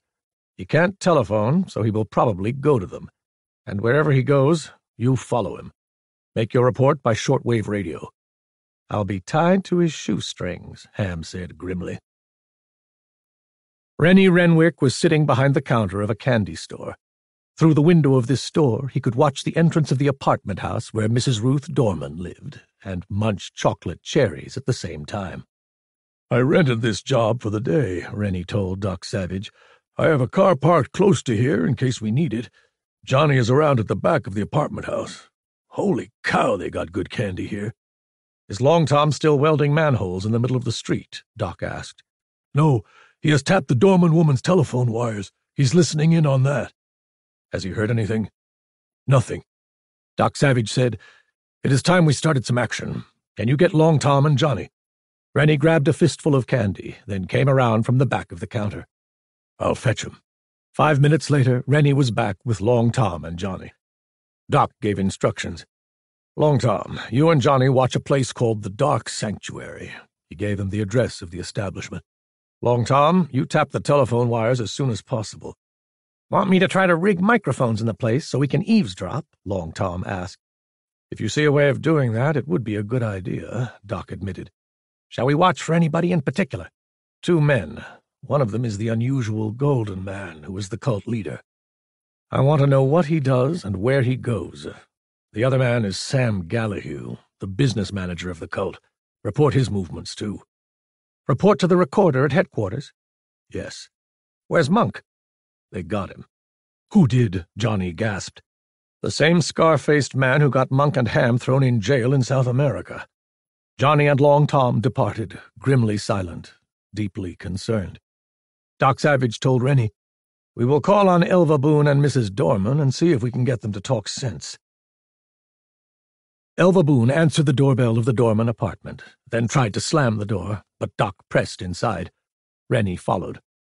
That was accommodating of you to lead us to the Dark Sanctuary, Doc informed the angry young woman. Unfortunately, we did not get much information from the place. The girl was startled. She hesitated, then shrugged. I thought I fooled you, she said curtly. You knew I was leading you there, so what? Doc said, How about a complete story? And a true one, Rennie added. Elva Boone glanced over her shoulder at her sister. Mrs. Dorman shook her head frantically. No, Elva, we can't tell anyone. Elva Boone looked at Doc Savage. We've been discussing you, she said. We could use the brand of help you dish out. Her sister gasped, Please, Elva, if my husband ever found out— Ruth, you old fool, you're already mixed up in Captain Kerman's murder. But, Doc said, Let's have the story. Elva Boone hesitated, finally nodded. My sister was married several years ago and thought she had divorced her husband, she said. There was one child. Later she married Mr. Dorman, but she was a fool. She never told Mr. Dorman about being married before, because her first husband was, well, a trashy kind. Mr. Dorman is a snob, but my sister happens to be in love with him. Then she found she wasn't divorced. It was kind of a problem, and it bore on her mind. To bring the story up to date, a little more than a month ago, Ruth got all worked up over this cult that hangs out in the Dark Sanctuary. She became what they call a believer. She was impressed. She actually thinks this strange golden man who is head of the cult is, well, not an ordinary mortal. In justice to Ruth, I'll have to say that it's hard not to think otherwise. But to make the story still shorter, Ruth told the golden man about her other husband and her divorce she didn't get. She asked advice, and she got it. What was the advice? Doc asked curiously. To make a clean breast of it to Mr. Dorman. The golden man told her that if Mr. Dorman wasn't man enough to forgive and forget, he wasn't man enough to be a husband. Good advice, Doc said. I agree, but it would have lost my sister her husband as sure as anything. Ruth didn't take the advice. Then what? Blackmail. About a week later, a man delivered a note from Ruth's ex-husband demanding money, or he would go to Mr. Dorman with the story. Has Ruth paid anything? Yes, Elva nodded. She decided to pay. But I talked her into trying to ferret out who was at the bottom of the blackmail at the same time. I helped her. How did you do the ferreting? I suspected the cult, so I watched the Dark Sanctuary. I discovered another man watching it. And one day I accosted him, and he turned out to be Captain Kerman. He told me that he, like myself, was trying to get evidence against the cult. You and Captain Kerman joined forces, I presume? Yes, Elva nodded. Ruth went to Captain Kerman's office to work and help in the investigation whenever she had spare time. To tell the truth, about all she did was take care of the business while Captain Kerman was out investigating. But that was a help. Did you get evidence against the cult? Not a bit.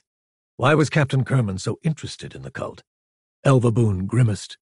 That's a funny thing. He would never tell us. But he was interested. Very interested. Doc said, "Would you care for some advice about your sister?" I would welcome it, Elva Boone said fervently. We're at our wits' end.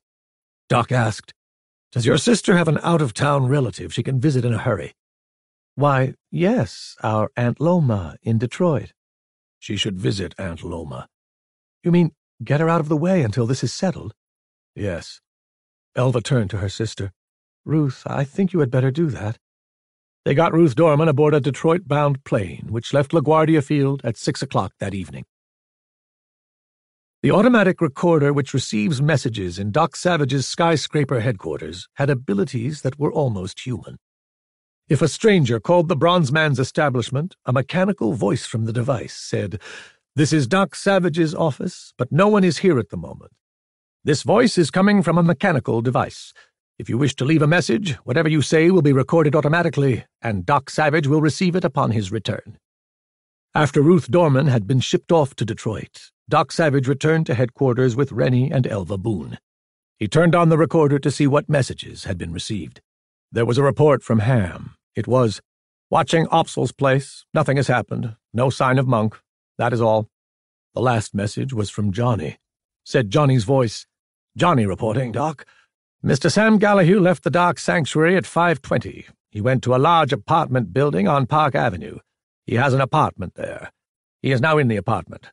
The building is across the street from that snazzy club Ham belongs to. Long Tom is watching the Dock Sanctuary. He has tapped the telephone. No sign of Monk.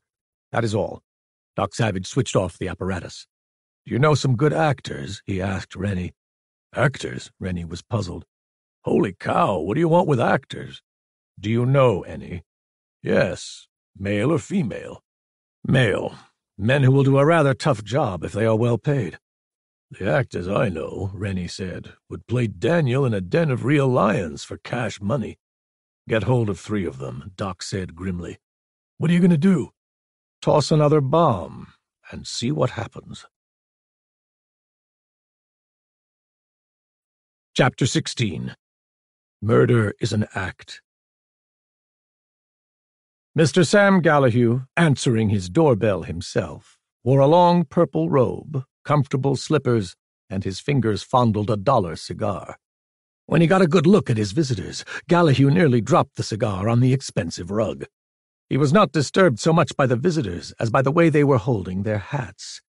They carried their hats in their hands in such a fashion that the headgear concealed shiny revolvers from the elevator operator, but allowed Gallahue a distressingly unobstructed view of the weapons. "Invite us in, Sammy," one man said. Gallahue went through the motions of swallowing a hard-boiled egg, then said, "Come in." The 2 men entered and closed the door. "I don't know you," Sam Gallahue gasped. "Sit down," said one of the men. "But sit down!" Sam Gallahue sat down. His hands twisted together. He quailed involuntarily while one of the men searched him for a weapon and found none. "What? Who?" "One more word out of you," one of the gunmen said fiercely, "and we'll knock about 6 of your teeth out." Gallahue watched in silence as the men went to work. A little at a time, his expression changed. One of the gunmen kept a close watch on Gallahue. The other gunman opened the window, shoved his head out, and looked upward. It was quite dark outside. "Okay, Gyp," the man said. From a window above, a voice called down cautiously in the darkness. "All set?" "Yes." "Are you boys down below?" "Yes." "Did they get an apartment right under this one?" "2 floors above that ledge, 9 stories below us," said the gunman. "Go ahead and drop the wire down to them." A moment later, a thin wire with a weight on the end sank past the window. The gunman reached out and steadied it in its descent. "All right," he said, finally. "They caught the end of the wire down there. They'll make that end fast to something in the room." From the night overhead, the voice whispered, "Now we better tie the dummy on this end of the wire, eh? Go ahead. How is Gallahue dressed?" The gunman turned around to look at Gallahue. The cult manager had become practically as pale as he could get, then wheeled back to the window. "He's wearing a purple dressing robe. We ain't got nothing like that up here to dress the dummy in. What kind of clothes you got?" "A blue suit." The gunman withdrew his head again and prowled around the apartment until he found Gallahue's closet, from which he dragged a blue suit. "Put it on," he ordered Gallahue. "But put it on." When Gallahue had drawn on the blue garment with shaking fingers, the gunman went back to the window once more. "All set," he called upward to his companion.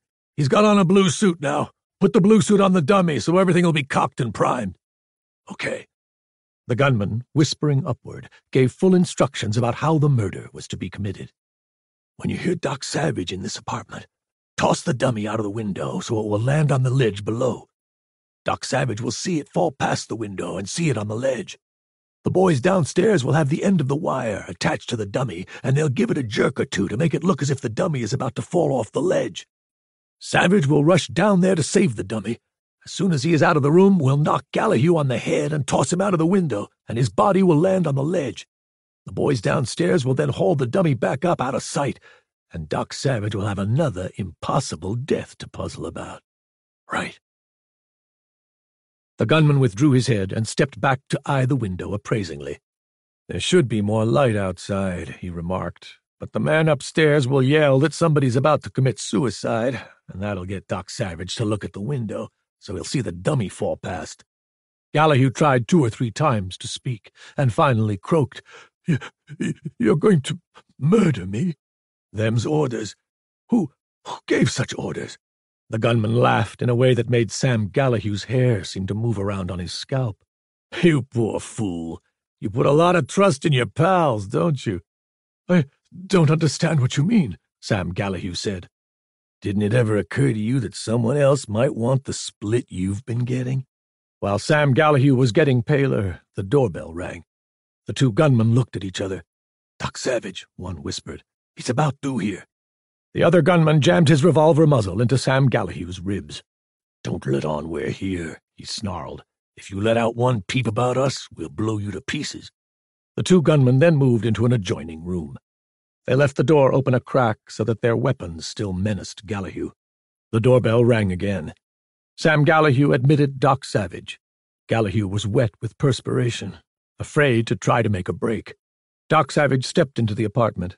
Big-fisted Rennie followed the bronze man. Doc eyed Gallahue.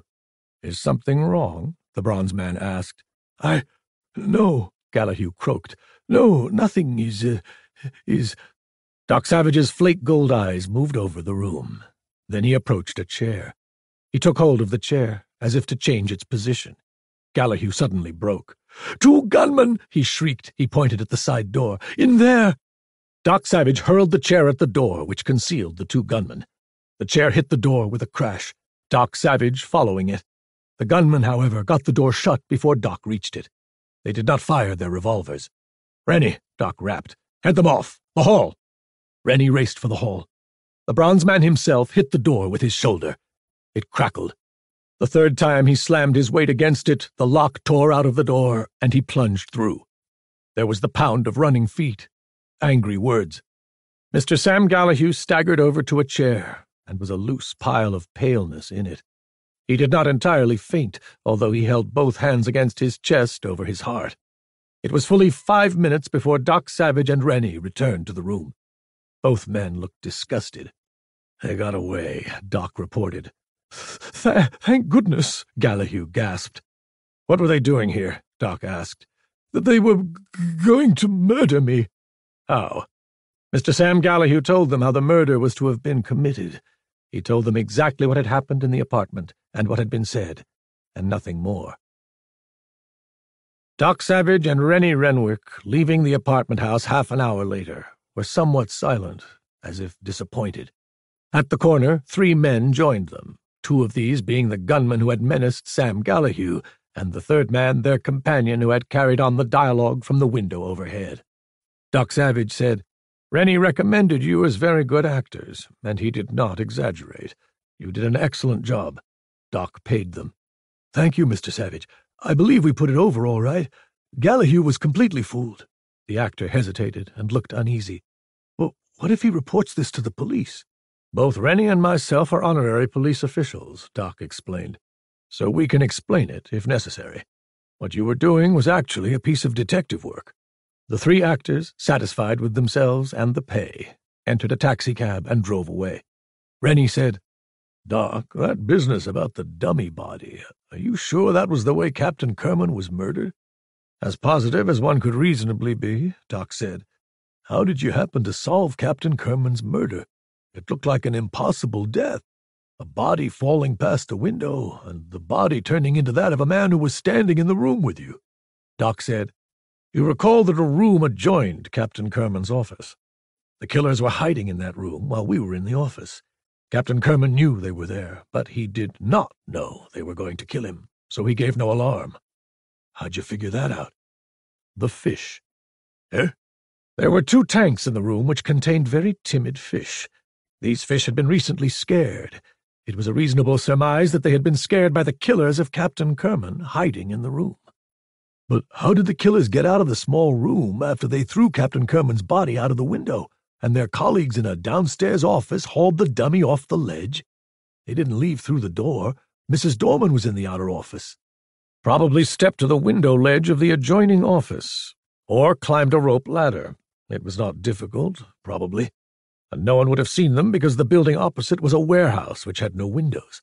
How come Mrs. Dorman didn't know the men were there? Captain Kerman must have sent her out on some small errand to get her away, or he brought the men in when she was out, or they sneaked past her somehow. There are several ways. Holy cow, Rennie sighed and eyed his big fists. Well, that's one danged mystery cleared up. All but why they killed him. But we didn't get any concrete results with our gag we pulled on Gallahue, did we? You think he's guilty. We scared him and we deceived him. But he did not act guilty. A long, thin piece of shadow and a small, shapely one joined them, and Johnny's voice said, Miss Boone and I got the Gallahue telephone tapped. It's hooked onto a recording device so that any calls Gallahue makes will go onto a record. Good, Doc Savage said. Johnny, you continue watching Gallahue. If he leaves his apartment, trail him. Right. You want me to keep in touch with you by radio? Yes. What do you want me to do? Elva Boone asked.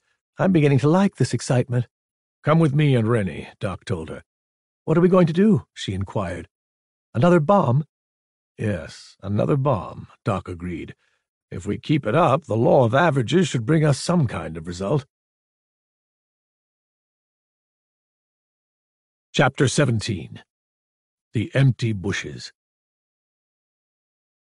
The night sky was a dark path for ponderous black clouds that slunk like marauders, almost scraping bellies against the higher buildings. The air was so heavy that one was conscious of breathing it.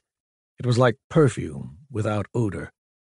Street traffic was listless and made vague, discontented murmurs, while far down in the bay a steamer embroiled in some harbor problem kept hooting long, distressed blasts mingled with short, excited tooting. The dark sanctuary was a swarthy mass of dignified masonry. Next door, however, leaped up an apartment house with lighted windows that were many bright eyes in the murk of a depressing night. Doc Savage and Rennie and Elva Boone located Tom Roberts in the shadows. Long Tom asked, Any trace of Monk yet? No. Long Tom said grimly, The place is as quiet as a grasshopper in a hen yard. There were some lights at the windows, but they all went out about 11 o'clock, and a lot of men left.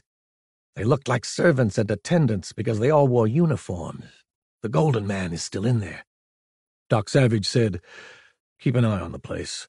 In about 20 minutes you should get a radio call from me. If you do not, use your own judgment. You mean, if we don't hear from you, bust into the place? That might be the best idea. Doc Savage entered the lighted apartment house next door to the dark sanctuary. He talked a while with the doorman and showed his police credentials. Eventually, he was conducted to an empty sixth-floor apartment. A few minutes later, Doc Savage swung out of the window of the empty apartment and went down a thin silk cord which was equipped with convenient handholds. The end of the cord was tied to a collapsible grapple, and the grapple was hooked around a radiator pipe. A slowly descending shadow, he reached the roof of the dark sanctuary, then searched rapidly. All skylights and roof hatches were steel-barred and locked, he found. He had hitched to his back with webbing straps a pack of some size. He shoved a hand into this, felt around, and brought out a bottle. The contents of the bottle hissed and steamed where he poured it on the ends of half a dozen skylight bars. He waited about 5 minutes, then grasped the bars one at a time and broke them apart without much effort. The acid he had used was strong stuff, and he was careful in replacing the bottle in the pack, because it would eat through flesh as readily as through steel. The glass panes in the skylight were large, and it was not much trouble to remove one near the edge. He hooked another silk cord and collapsible grapple device over the rim of the skylight, then went down into darkness. He searched. The dark sanctuary was empty except for the Golden Man. The Golden Man was asleep in a second-floor room, sleeping placidly, snoring a little. Doc uncorked a small bottle and held it under the sleeping man's nostrils. After a while, the snoring became more loud and relaxed. Doc reached down and shook the figure to make sure the Golden Man was now unconscious. Doc Savage made another quick search of the building in order to make certain no one else was there. The most impressive part of the place, he discovered, had been shown to him on his previous visit. From the backpack of equipment, Doc Savage removed a tiny radio of the so-called transceiver type, which had both transmission and receiving circuits in a space little larger than that of a camera. "Long Tom, report in," he said into the microphone. From somewhere in the street outside, Long Tom Roberts advised, "All quiet out here, Doc. Rennie and Elva Boone are here with me. What shall we do?" "Keep a watch on the place," Doc said. "Warn me if anyone comes." "Right." Into the radio, Doc said, "Ham, report in." Ham's voice, rather faint, said, "All quiet." "You are still watching Opsal's tropical fish place?" "Yes." "Opsal has not gone anywhere?" "No, he is still there. He sent someone out and they came back with several men in work clothes. I presume they are workmen he hired to straighten up the damage to his office and greenhouse." "Report any developments at once." "I will." Doc said, "Johnny, report in." Johnny's voice, he never used his big words when speaking directly to Doc Savage, said, "All quiet here, too. Galliou has not stirred from his apartment. He has made no telephone calls." "You report any developments, too." "Right." The bronze man left the receiving part of his radio outfit switched on and placed the instrument on a table near the head of the bed on which the unconscious Golden Man lay. Opening the pack, he spread the contents out on the floor. There were chemicals, various instruments used in diagnosis, and lighting equipment. He put up the light reflectors first. They were clamp-on style type, and when he switched them on, the fuse immediately blew. He found the box and substituted a heavier fuse. There was an enormous amount of intense white light. There was a deceptive quality about his movements, for they seemed slow, although actually he was working at high speed. He laid out instruments and chemicals. The portable X-ray was one of the first instruments he used. That and a fluoroscopic viewer so that it was unnecessary to take photographs. Probably 50 times he shifted the X-ray about the Golden Man's head and body. He took blood samples and put those through a quick analysis. He did the same with spinal fluid. The fact that the Golden Man was under the influence of an anesthetic handicapped to some extent the checking of the nervous condition. Nearly 2 hours later, he finished with his diagnosis and studied the notes he had made. He seemed to be making a complete recheck.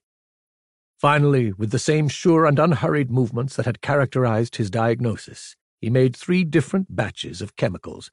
He administered these, 2 in quick succession and 1 later with hypodermic needles. He went to the radio.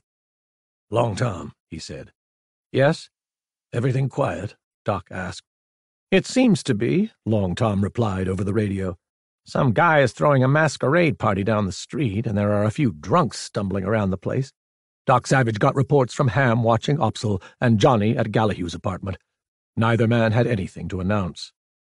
"It is vitally important that I am not to be interrupted for the next 2 or 3 hours. If anyone tries to enter the dark sanctuary, stop them. Use any means you have to, but stop them." "I take it you're about ready to toss the next bomb?" "About." "Nobody will get in there," Long Tom said. During the 2 hours following, there was no one but Doc Savage in the room where the floodlights made intense glare, and Doc was glad of this, because what happened in the room was not pleasant to see or hear. Doc's metallic features were inscrutable in the beginning, but toward the last they changed, and his neck sinews turned into tight strings of strain, and his cheeks became flatly grim, and perspiration crept out on his bronzed skin. He was busy most of the time, at first being in great haste finding stout sheets and blankets and ripping them in wide, strong sections, which he folded into flat bands that were as strong as canvas straps. With these he tied the Golden Man. The bed was strong, but he made it stronger by removing a heavy door from its hinges and placing it on the bed and arranging a pad of quilts, then lashing the Golden Man to that. By then the Golden Man had become hot, feverish, moist with perspiration. He twisted restlessly. He made muttering noises. His condition grew rapidly more delirious. His body twitched uncontrollably and at times strained against the confining straps, the effort making knots of muscle crawl under the skin of his arms and legs like animals. When his screaming became loud, Doc Savage applied a gag. There were hours of that, until past midnight, when the Golden Man became quiet, except for some nervous shaking in his hands. Eventually he opened his eyes. He said, so very weakly that it was hardly understandable, "It was the agent at Lisbon. No one else knew what plane I planned to use." "All right," Doc Savage said. "Everything will be taken care of." He gave the Golden Man something to make him sleep, and the man slept. A clock somewhere was finishing striking 2 o'clock in the very black night when Doc's radio receiver began hissing, indicating one of the shortwave transmitters used by his aides had come on the air. Ham's voice said, "Doc!" excitedly. The bronze man leaped for his radio, but before he reached it, Ham said wildly, "Those workmen who went into Opsal's place, they weren't workmen. They've grabbed Opsal. They just carried him." Ham's voice stopped. There was a report. It might have been a gunshot, a quick blow, or someone might have kicked the other microphone. Then there was a loud metallic gnashing that indicated the microphone had been dropped, and other noises that were made by feet, and by the radio being kicked about. "Now, slam him one," a voice grunted. "But watch out for that sword cane." There was a blow, then silence. "Ham," Doc said sharply. He heard a voice, evidently belonging to a man who had put Ham out of commission, say, "What the hell is this box thing?"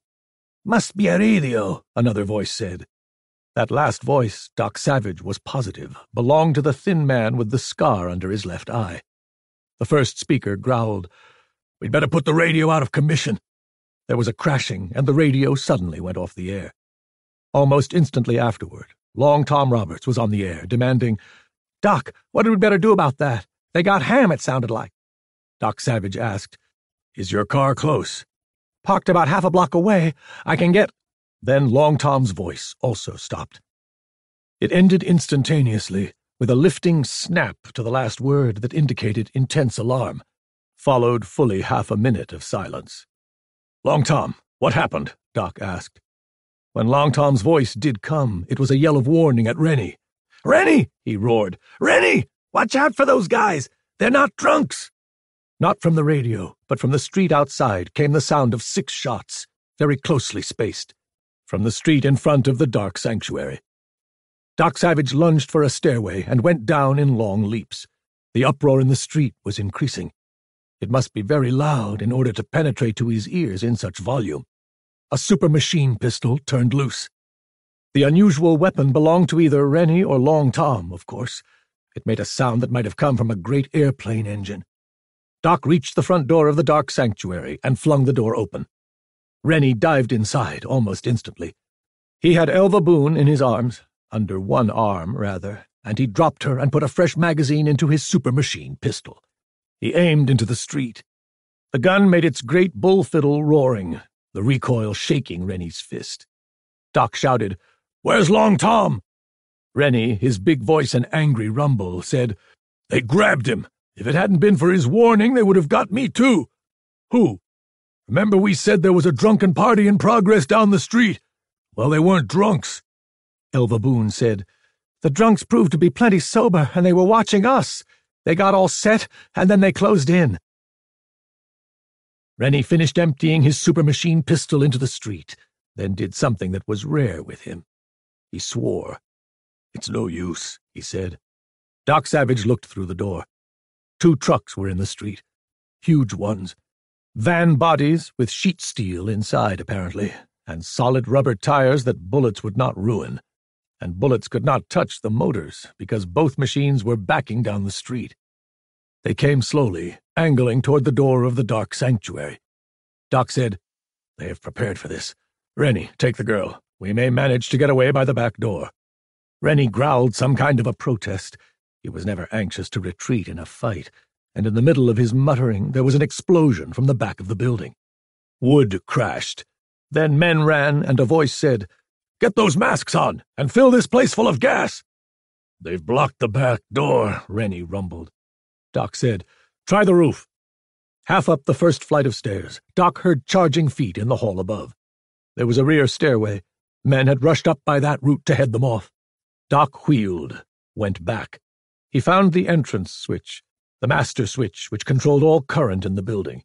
It was the type which mounted the fuses in blocks that could be pulled out, and yanked out the fuse blocks and ground them underfoot, rendering them useless. He started back through the darkness and met a man. Doc whispered, "Did Doc Savage go this way?" "Oh," said the man, "I didn't know you were one of us." Doc struck him with a fist.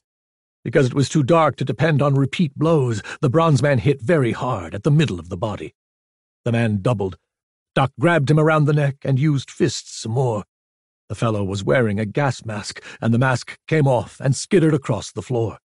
Upstairs, there started a great bear bellowing, which, with blows, rending clothing, cries that denoted various degrees of agony, indicated Rennie had gone into action.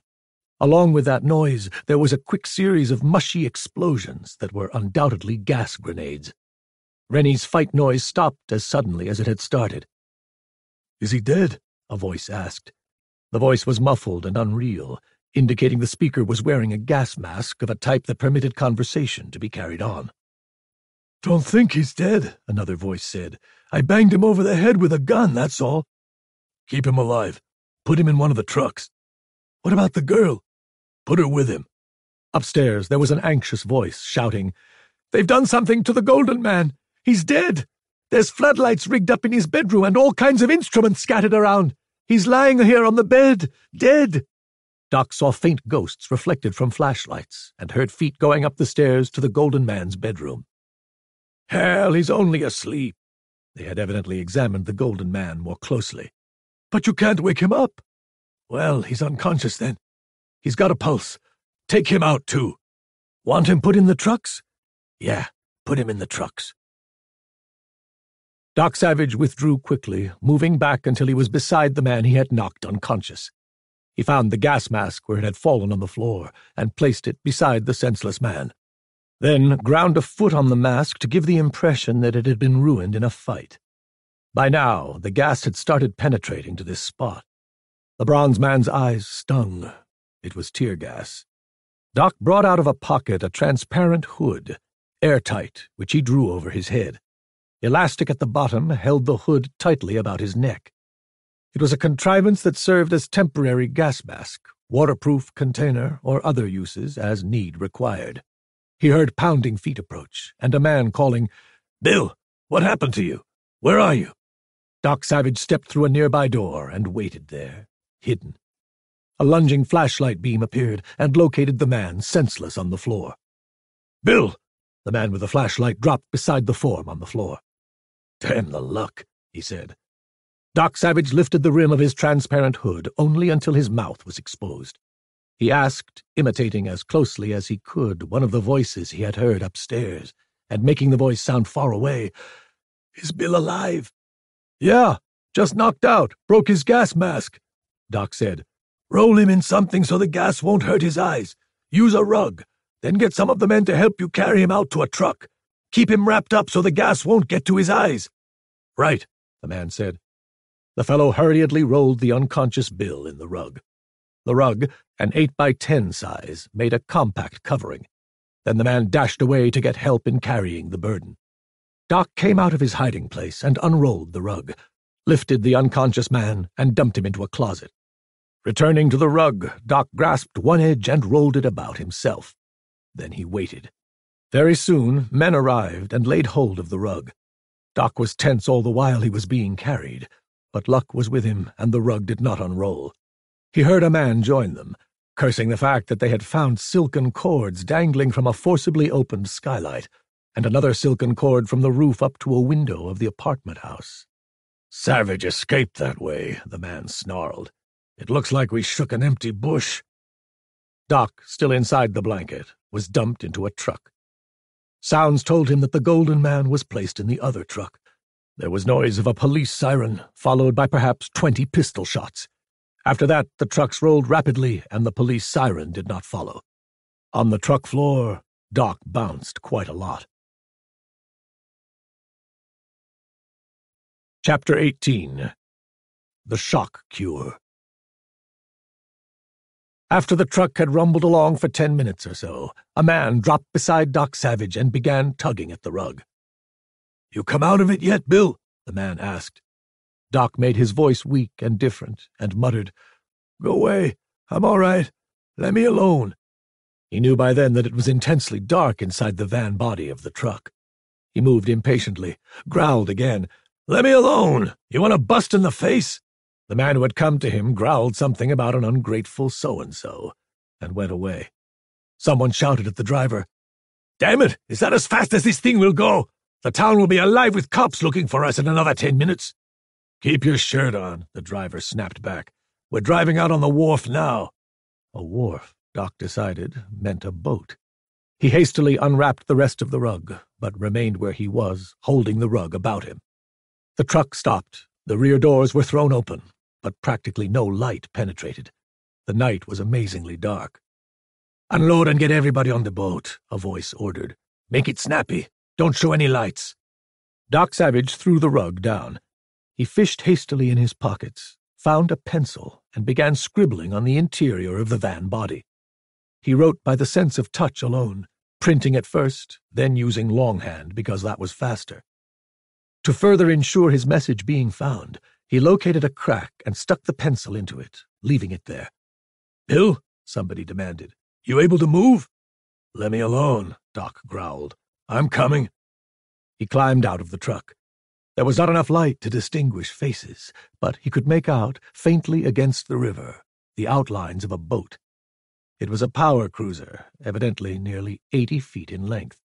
The vague impression of it indicated speed. Doc walked aboard and felt around until he located a lifeboat. He discovered there was a canvas cover over the boat. He unlaced that and climbed in. He heard another conveyance drive out on the dock. The driver of this car had switched off his lights and was guided by a lighted cigarette which a man waved in a small circle. It was a passenger car. Sam Gallagher's voice spoke from the machine. "I've got that one called Johnny," Gallagher said. "How did it come out?" "We got everybody and everything but Doc Savage." "How did he get away?" "Through the roof. The police were coming and we had no time to follow him." "We've got all of his men now?" "Yes, they're all aboard." "That ain't so bad," Sam Gallagher said. "We'll keep his damned men alive for a while and try to use them for bait in a trap that will get him." Mr. Sam Gallagher was evidently a versatile individual. Previously he had given the impression of being a rather timid man who was over-anxious to agree with everyone, a man who was inclined to fawn on people. The Sam Gallagher who was talking now had snakes in his voice. Doc Savage judged the big boat made in excess of 30 knots while it was traveling down the bay and out through the channel. The channel lights kept the bronze man posted on their whereabouts to the open Atlantic, and 30 knots must be cruising speed because the motors were not laboring excessively. The boat was probably fast enough to outrun a naval destroyer, if necessary. No lights were shown. Before things had time to settle down, Doc left his lifeboat hiding place. He moved along the deck. Twice men passed him, but he only grunted agreeably and stepped aside to let him pass, since it was too dark for recognition. A little rain began to fall. There was no thunder, and best of all, no lightning. The rain was small drops, warmer than the sea spray which occasionally fell across the deck like buckshot. Doc took a chance. "Where'd they put the Golden Man?" he asked a shadowy figure on deck. "Stern cabin," the figure said. "Who are you?" "Bill. How's the head?" "It's all right," Doc muttered. There was no one at the door of the stern cabin, and no one in the corridor outside, although the corridor was lighted. Doc Savage took a deep breath, shoved open the door as silently as he could, and entered. He closed the door behind him and kept going. The one man in the cabin, he was the thin man with the scar under his left eye, stood at a bunk on which the Golden Man lay. He half turned. His mouth flew open so that his jaw was loose and broke under Doc's fist. Although Doc had intended only to render him senseless, the man fell across the bunk. Doc lifted him off and put him on the floor. On the bunk, the Golden Man's eyes were open. He asked, "How much longer is this mess going to last?" His voice was still weak. Doc turned one of the Golden Man's eyelids back to examine the eye. "How do you feel?" The other grimaced feebly. "Terrible. The treatment you underwent tonight accounts for that," Doc explained. "But with your constitution, you will be all right in a few days." The Golden Man shut his eyes for a while, then opened them. "Treatment?" he asked. Doc said, "You had amnesia." "Loss of memory, you mean?" "Amnesia is not exclusively loss of memory," Doc Savage explained. "In your case, however, it did entail the misfortune of not being able to recall who you were, what you had been doing, or anything about yourself. But it also included a semi-dazed state, in which condition you could not rationalize thought processes. That sounds a little complicated. Your trouble was partly amnesia and partly a form of insanity brought on by physical shock. Mental derangement, we can call it." The Golden Man breathed deeply. "I seem to remember having an awful time earlier tonight." Doc said, "That was the treatment. You underwent what is sometimes called the shock treatment for mental disorder. The method of treatment for insanity to which Doc Savage is referring is well known to mental specialists under various names and methods, one of the most widely used being the treatment of insanity by inducing high fever in the patients, a sort of kill-or-cure process which, as less stringent methods are developed, is gradually falling into disuse." "Could shock have brought on my trouble?" "Yes. Then I guess it happened when the bomb went off in my plane." Doc Savage asked, "You remember everything that has happened?" The Golden Man nodded. "Suppose you give me an outline of the story," Doc said, "and try to compress it in 3 or 4 minutes. We may be interrupted." The Golden Man lay still, breathing deeply. "My name," he said, "is Paul Hest. I am Chief of Intelligence for—" He looked up slyly. "Let's call it an unnamed nation, not the United States. We learned that an American liner, the Virginia Dare, bringing refugees from Europe, was to be torpedoed.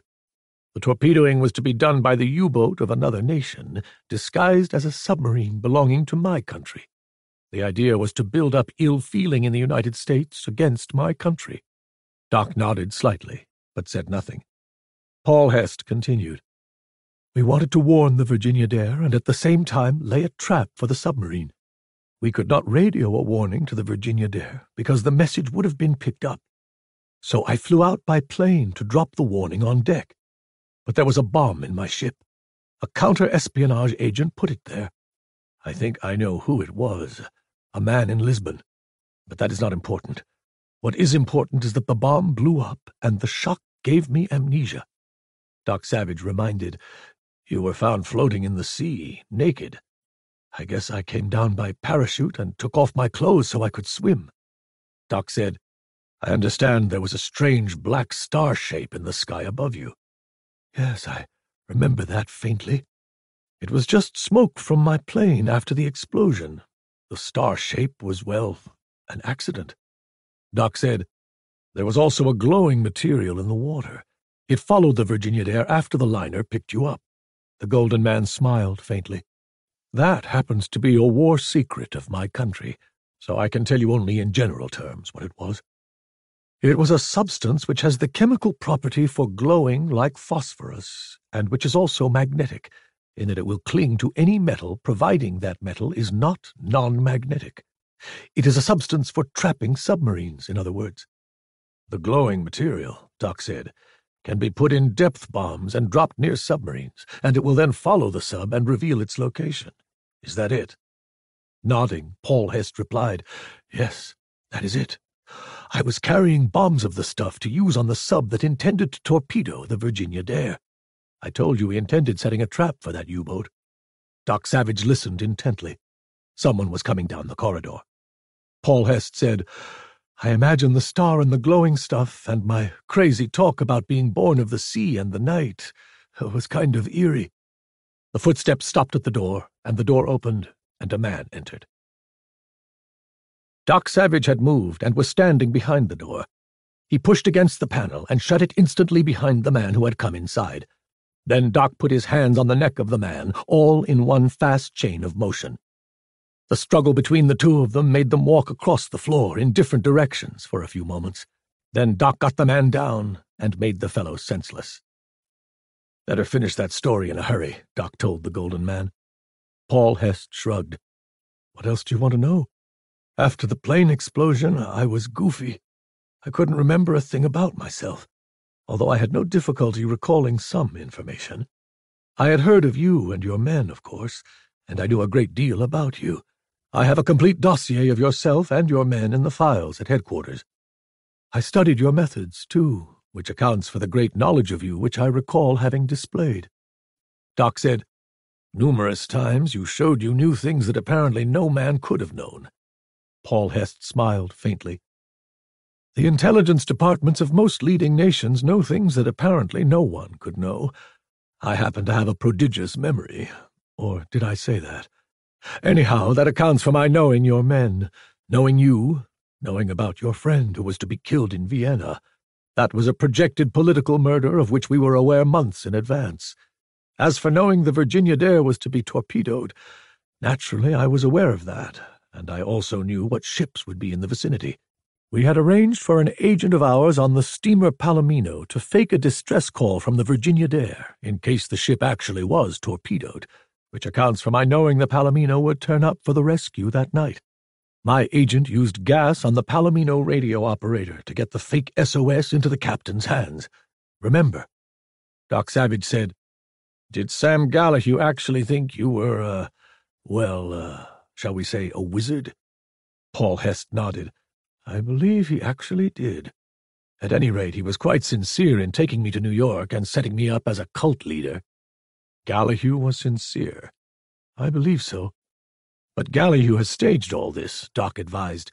"He got Monk and Ham consigned to a South American prison so he could get hold of you. He hired men to try to kill Monk and Ham, and he has been fighting us tooth and nail." Paul Hest grimaced. "I said he was sincere. I didn't say he was honest." "Did Gallahue start the cult with his own money?" "No, it was Opsal's money." "Did Gallahue start the cult as a method of getting information which he could use to blackmail the people who became so-called believers in the cult?" Paul Hest considered. "I don't think so. I think Gallahue was sincere. A crook, but sincere. The cult was making a lot of money. It was a gold mine. Why should Gallahue resort to blackmail?" Doc Savage was silent for a while. "If anyone comes in," he said, "you act as if you are out of your mind. Make them think you knocked these fellows unconscious." Doc pointed at the pair on the floor. Chapter 19. The Crash. The big boat was still plowing along in complete darkness.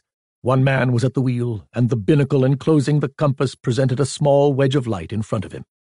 Doc Savage, moving up to him casually, asked, "Where did they put the prisoners?" in a low, guttural voice. "Forecastle," the man said gruffly. Doc moved around beside him, reached out as if to take the wheel, but instead took the man. The man was bony and not overly strong, and Doc crushed him against the wheel, holding the throat clamped shut against any sound, until he could locate nerve centers at the base of the skull. Pressure there, while not as quick as a knockout, produced more lasting senselessness. Doc put the limp figure on a cockpit seat and pulled a blanket over him, so that it might appear the fellow was asleep. Holding his watch close to the binnacle, Doc read the time. There were other instruments which flooded briefly with light when he found a panel switch. He noted the boat's speed off a log that read directly onto a dial. He did some calculating. Later, he changed the course, veering it sharply to the left, then straightening out the craft so that it was headed toward a destination of his own. His flake-gold eyes strained into the night, searching. He left the wheel briefly to search the helmsman he had overpowered. Of the stuff he found, he took a gun, cartridges, 2 gas grenades, and a pocket-knife. It took a long time, and he was showing signs of intense strain before he picked up a light. It was a bit to the starboard, far ahead. He watched the light, counting the number of seconds between its flashing. The wheel had a locking screw which would clamp it in any position. He set the course carefully, locked the wheel, and walked forward. A man was sitting on the forecastle hatch.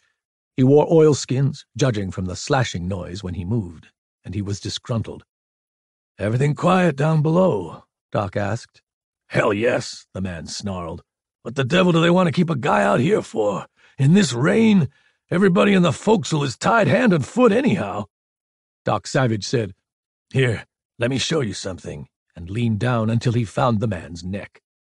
A moment later, Doc got the forecastle hatch open.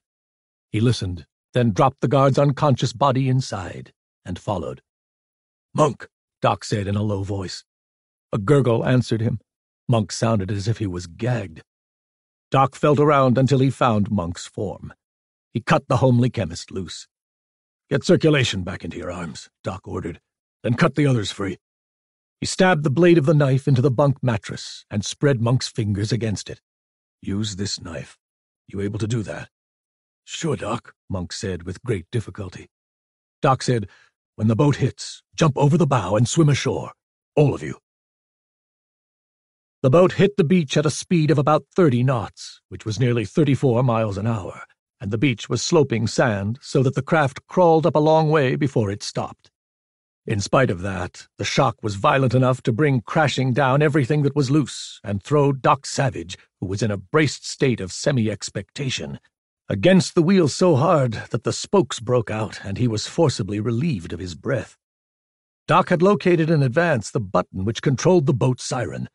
He sent a hand to this as soon as he could manage, but the siren remained silent.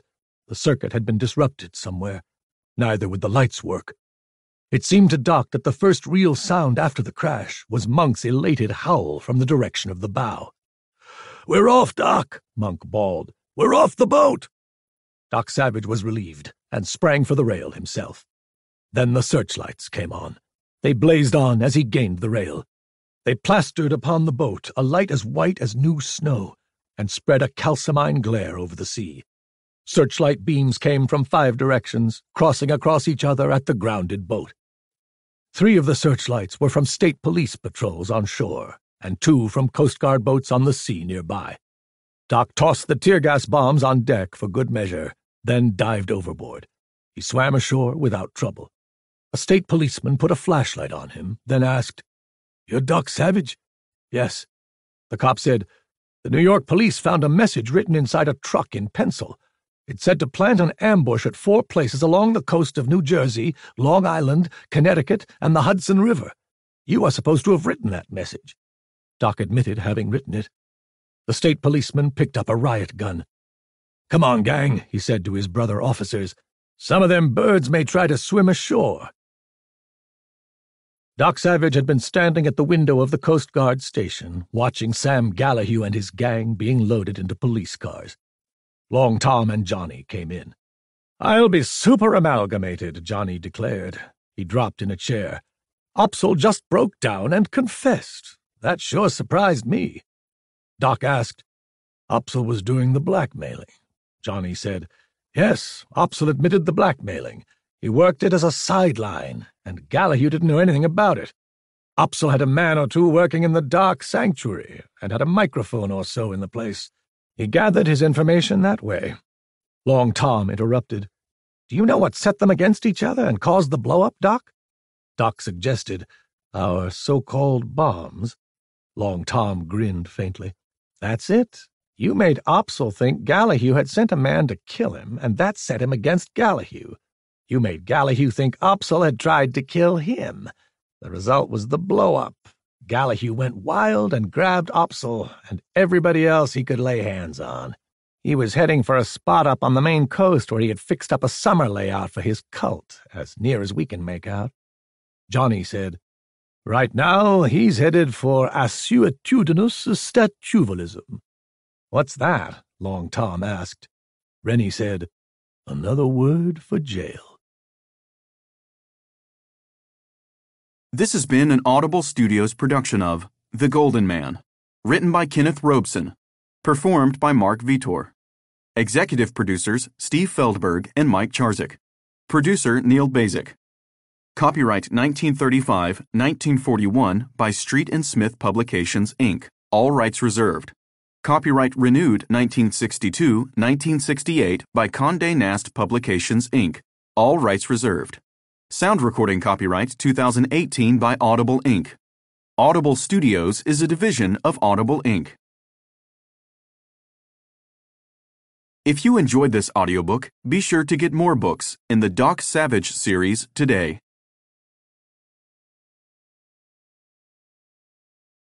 Audible hopes you have enjoyed this program.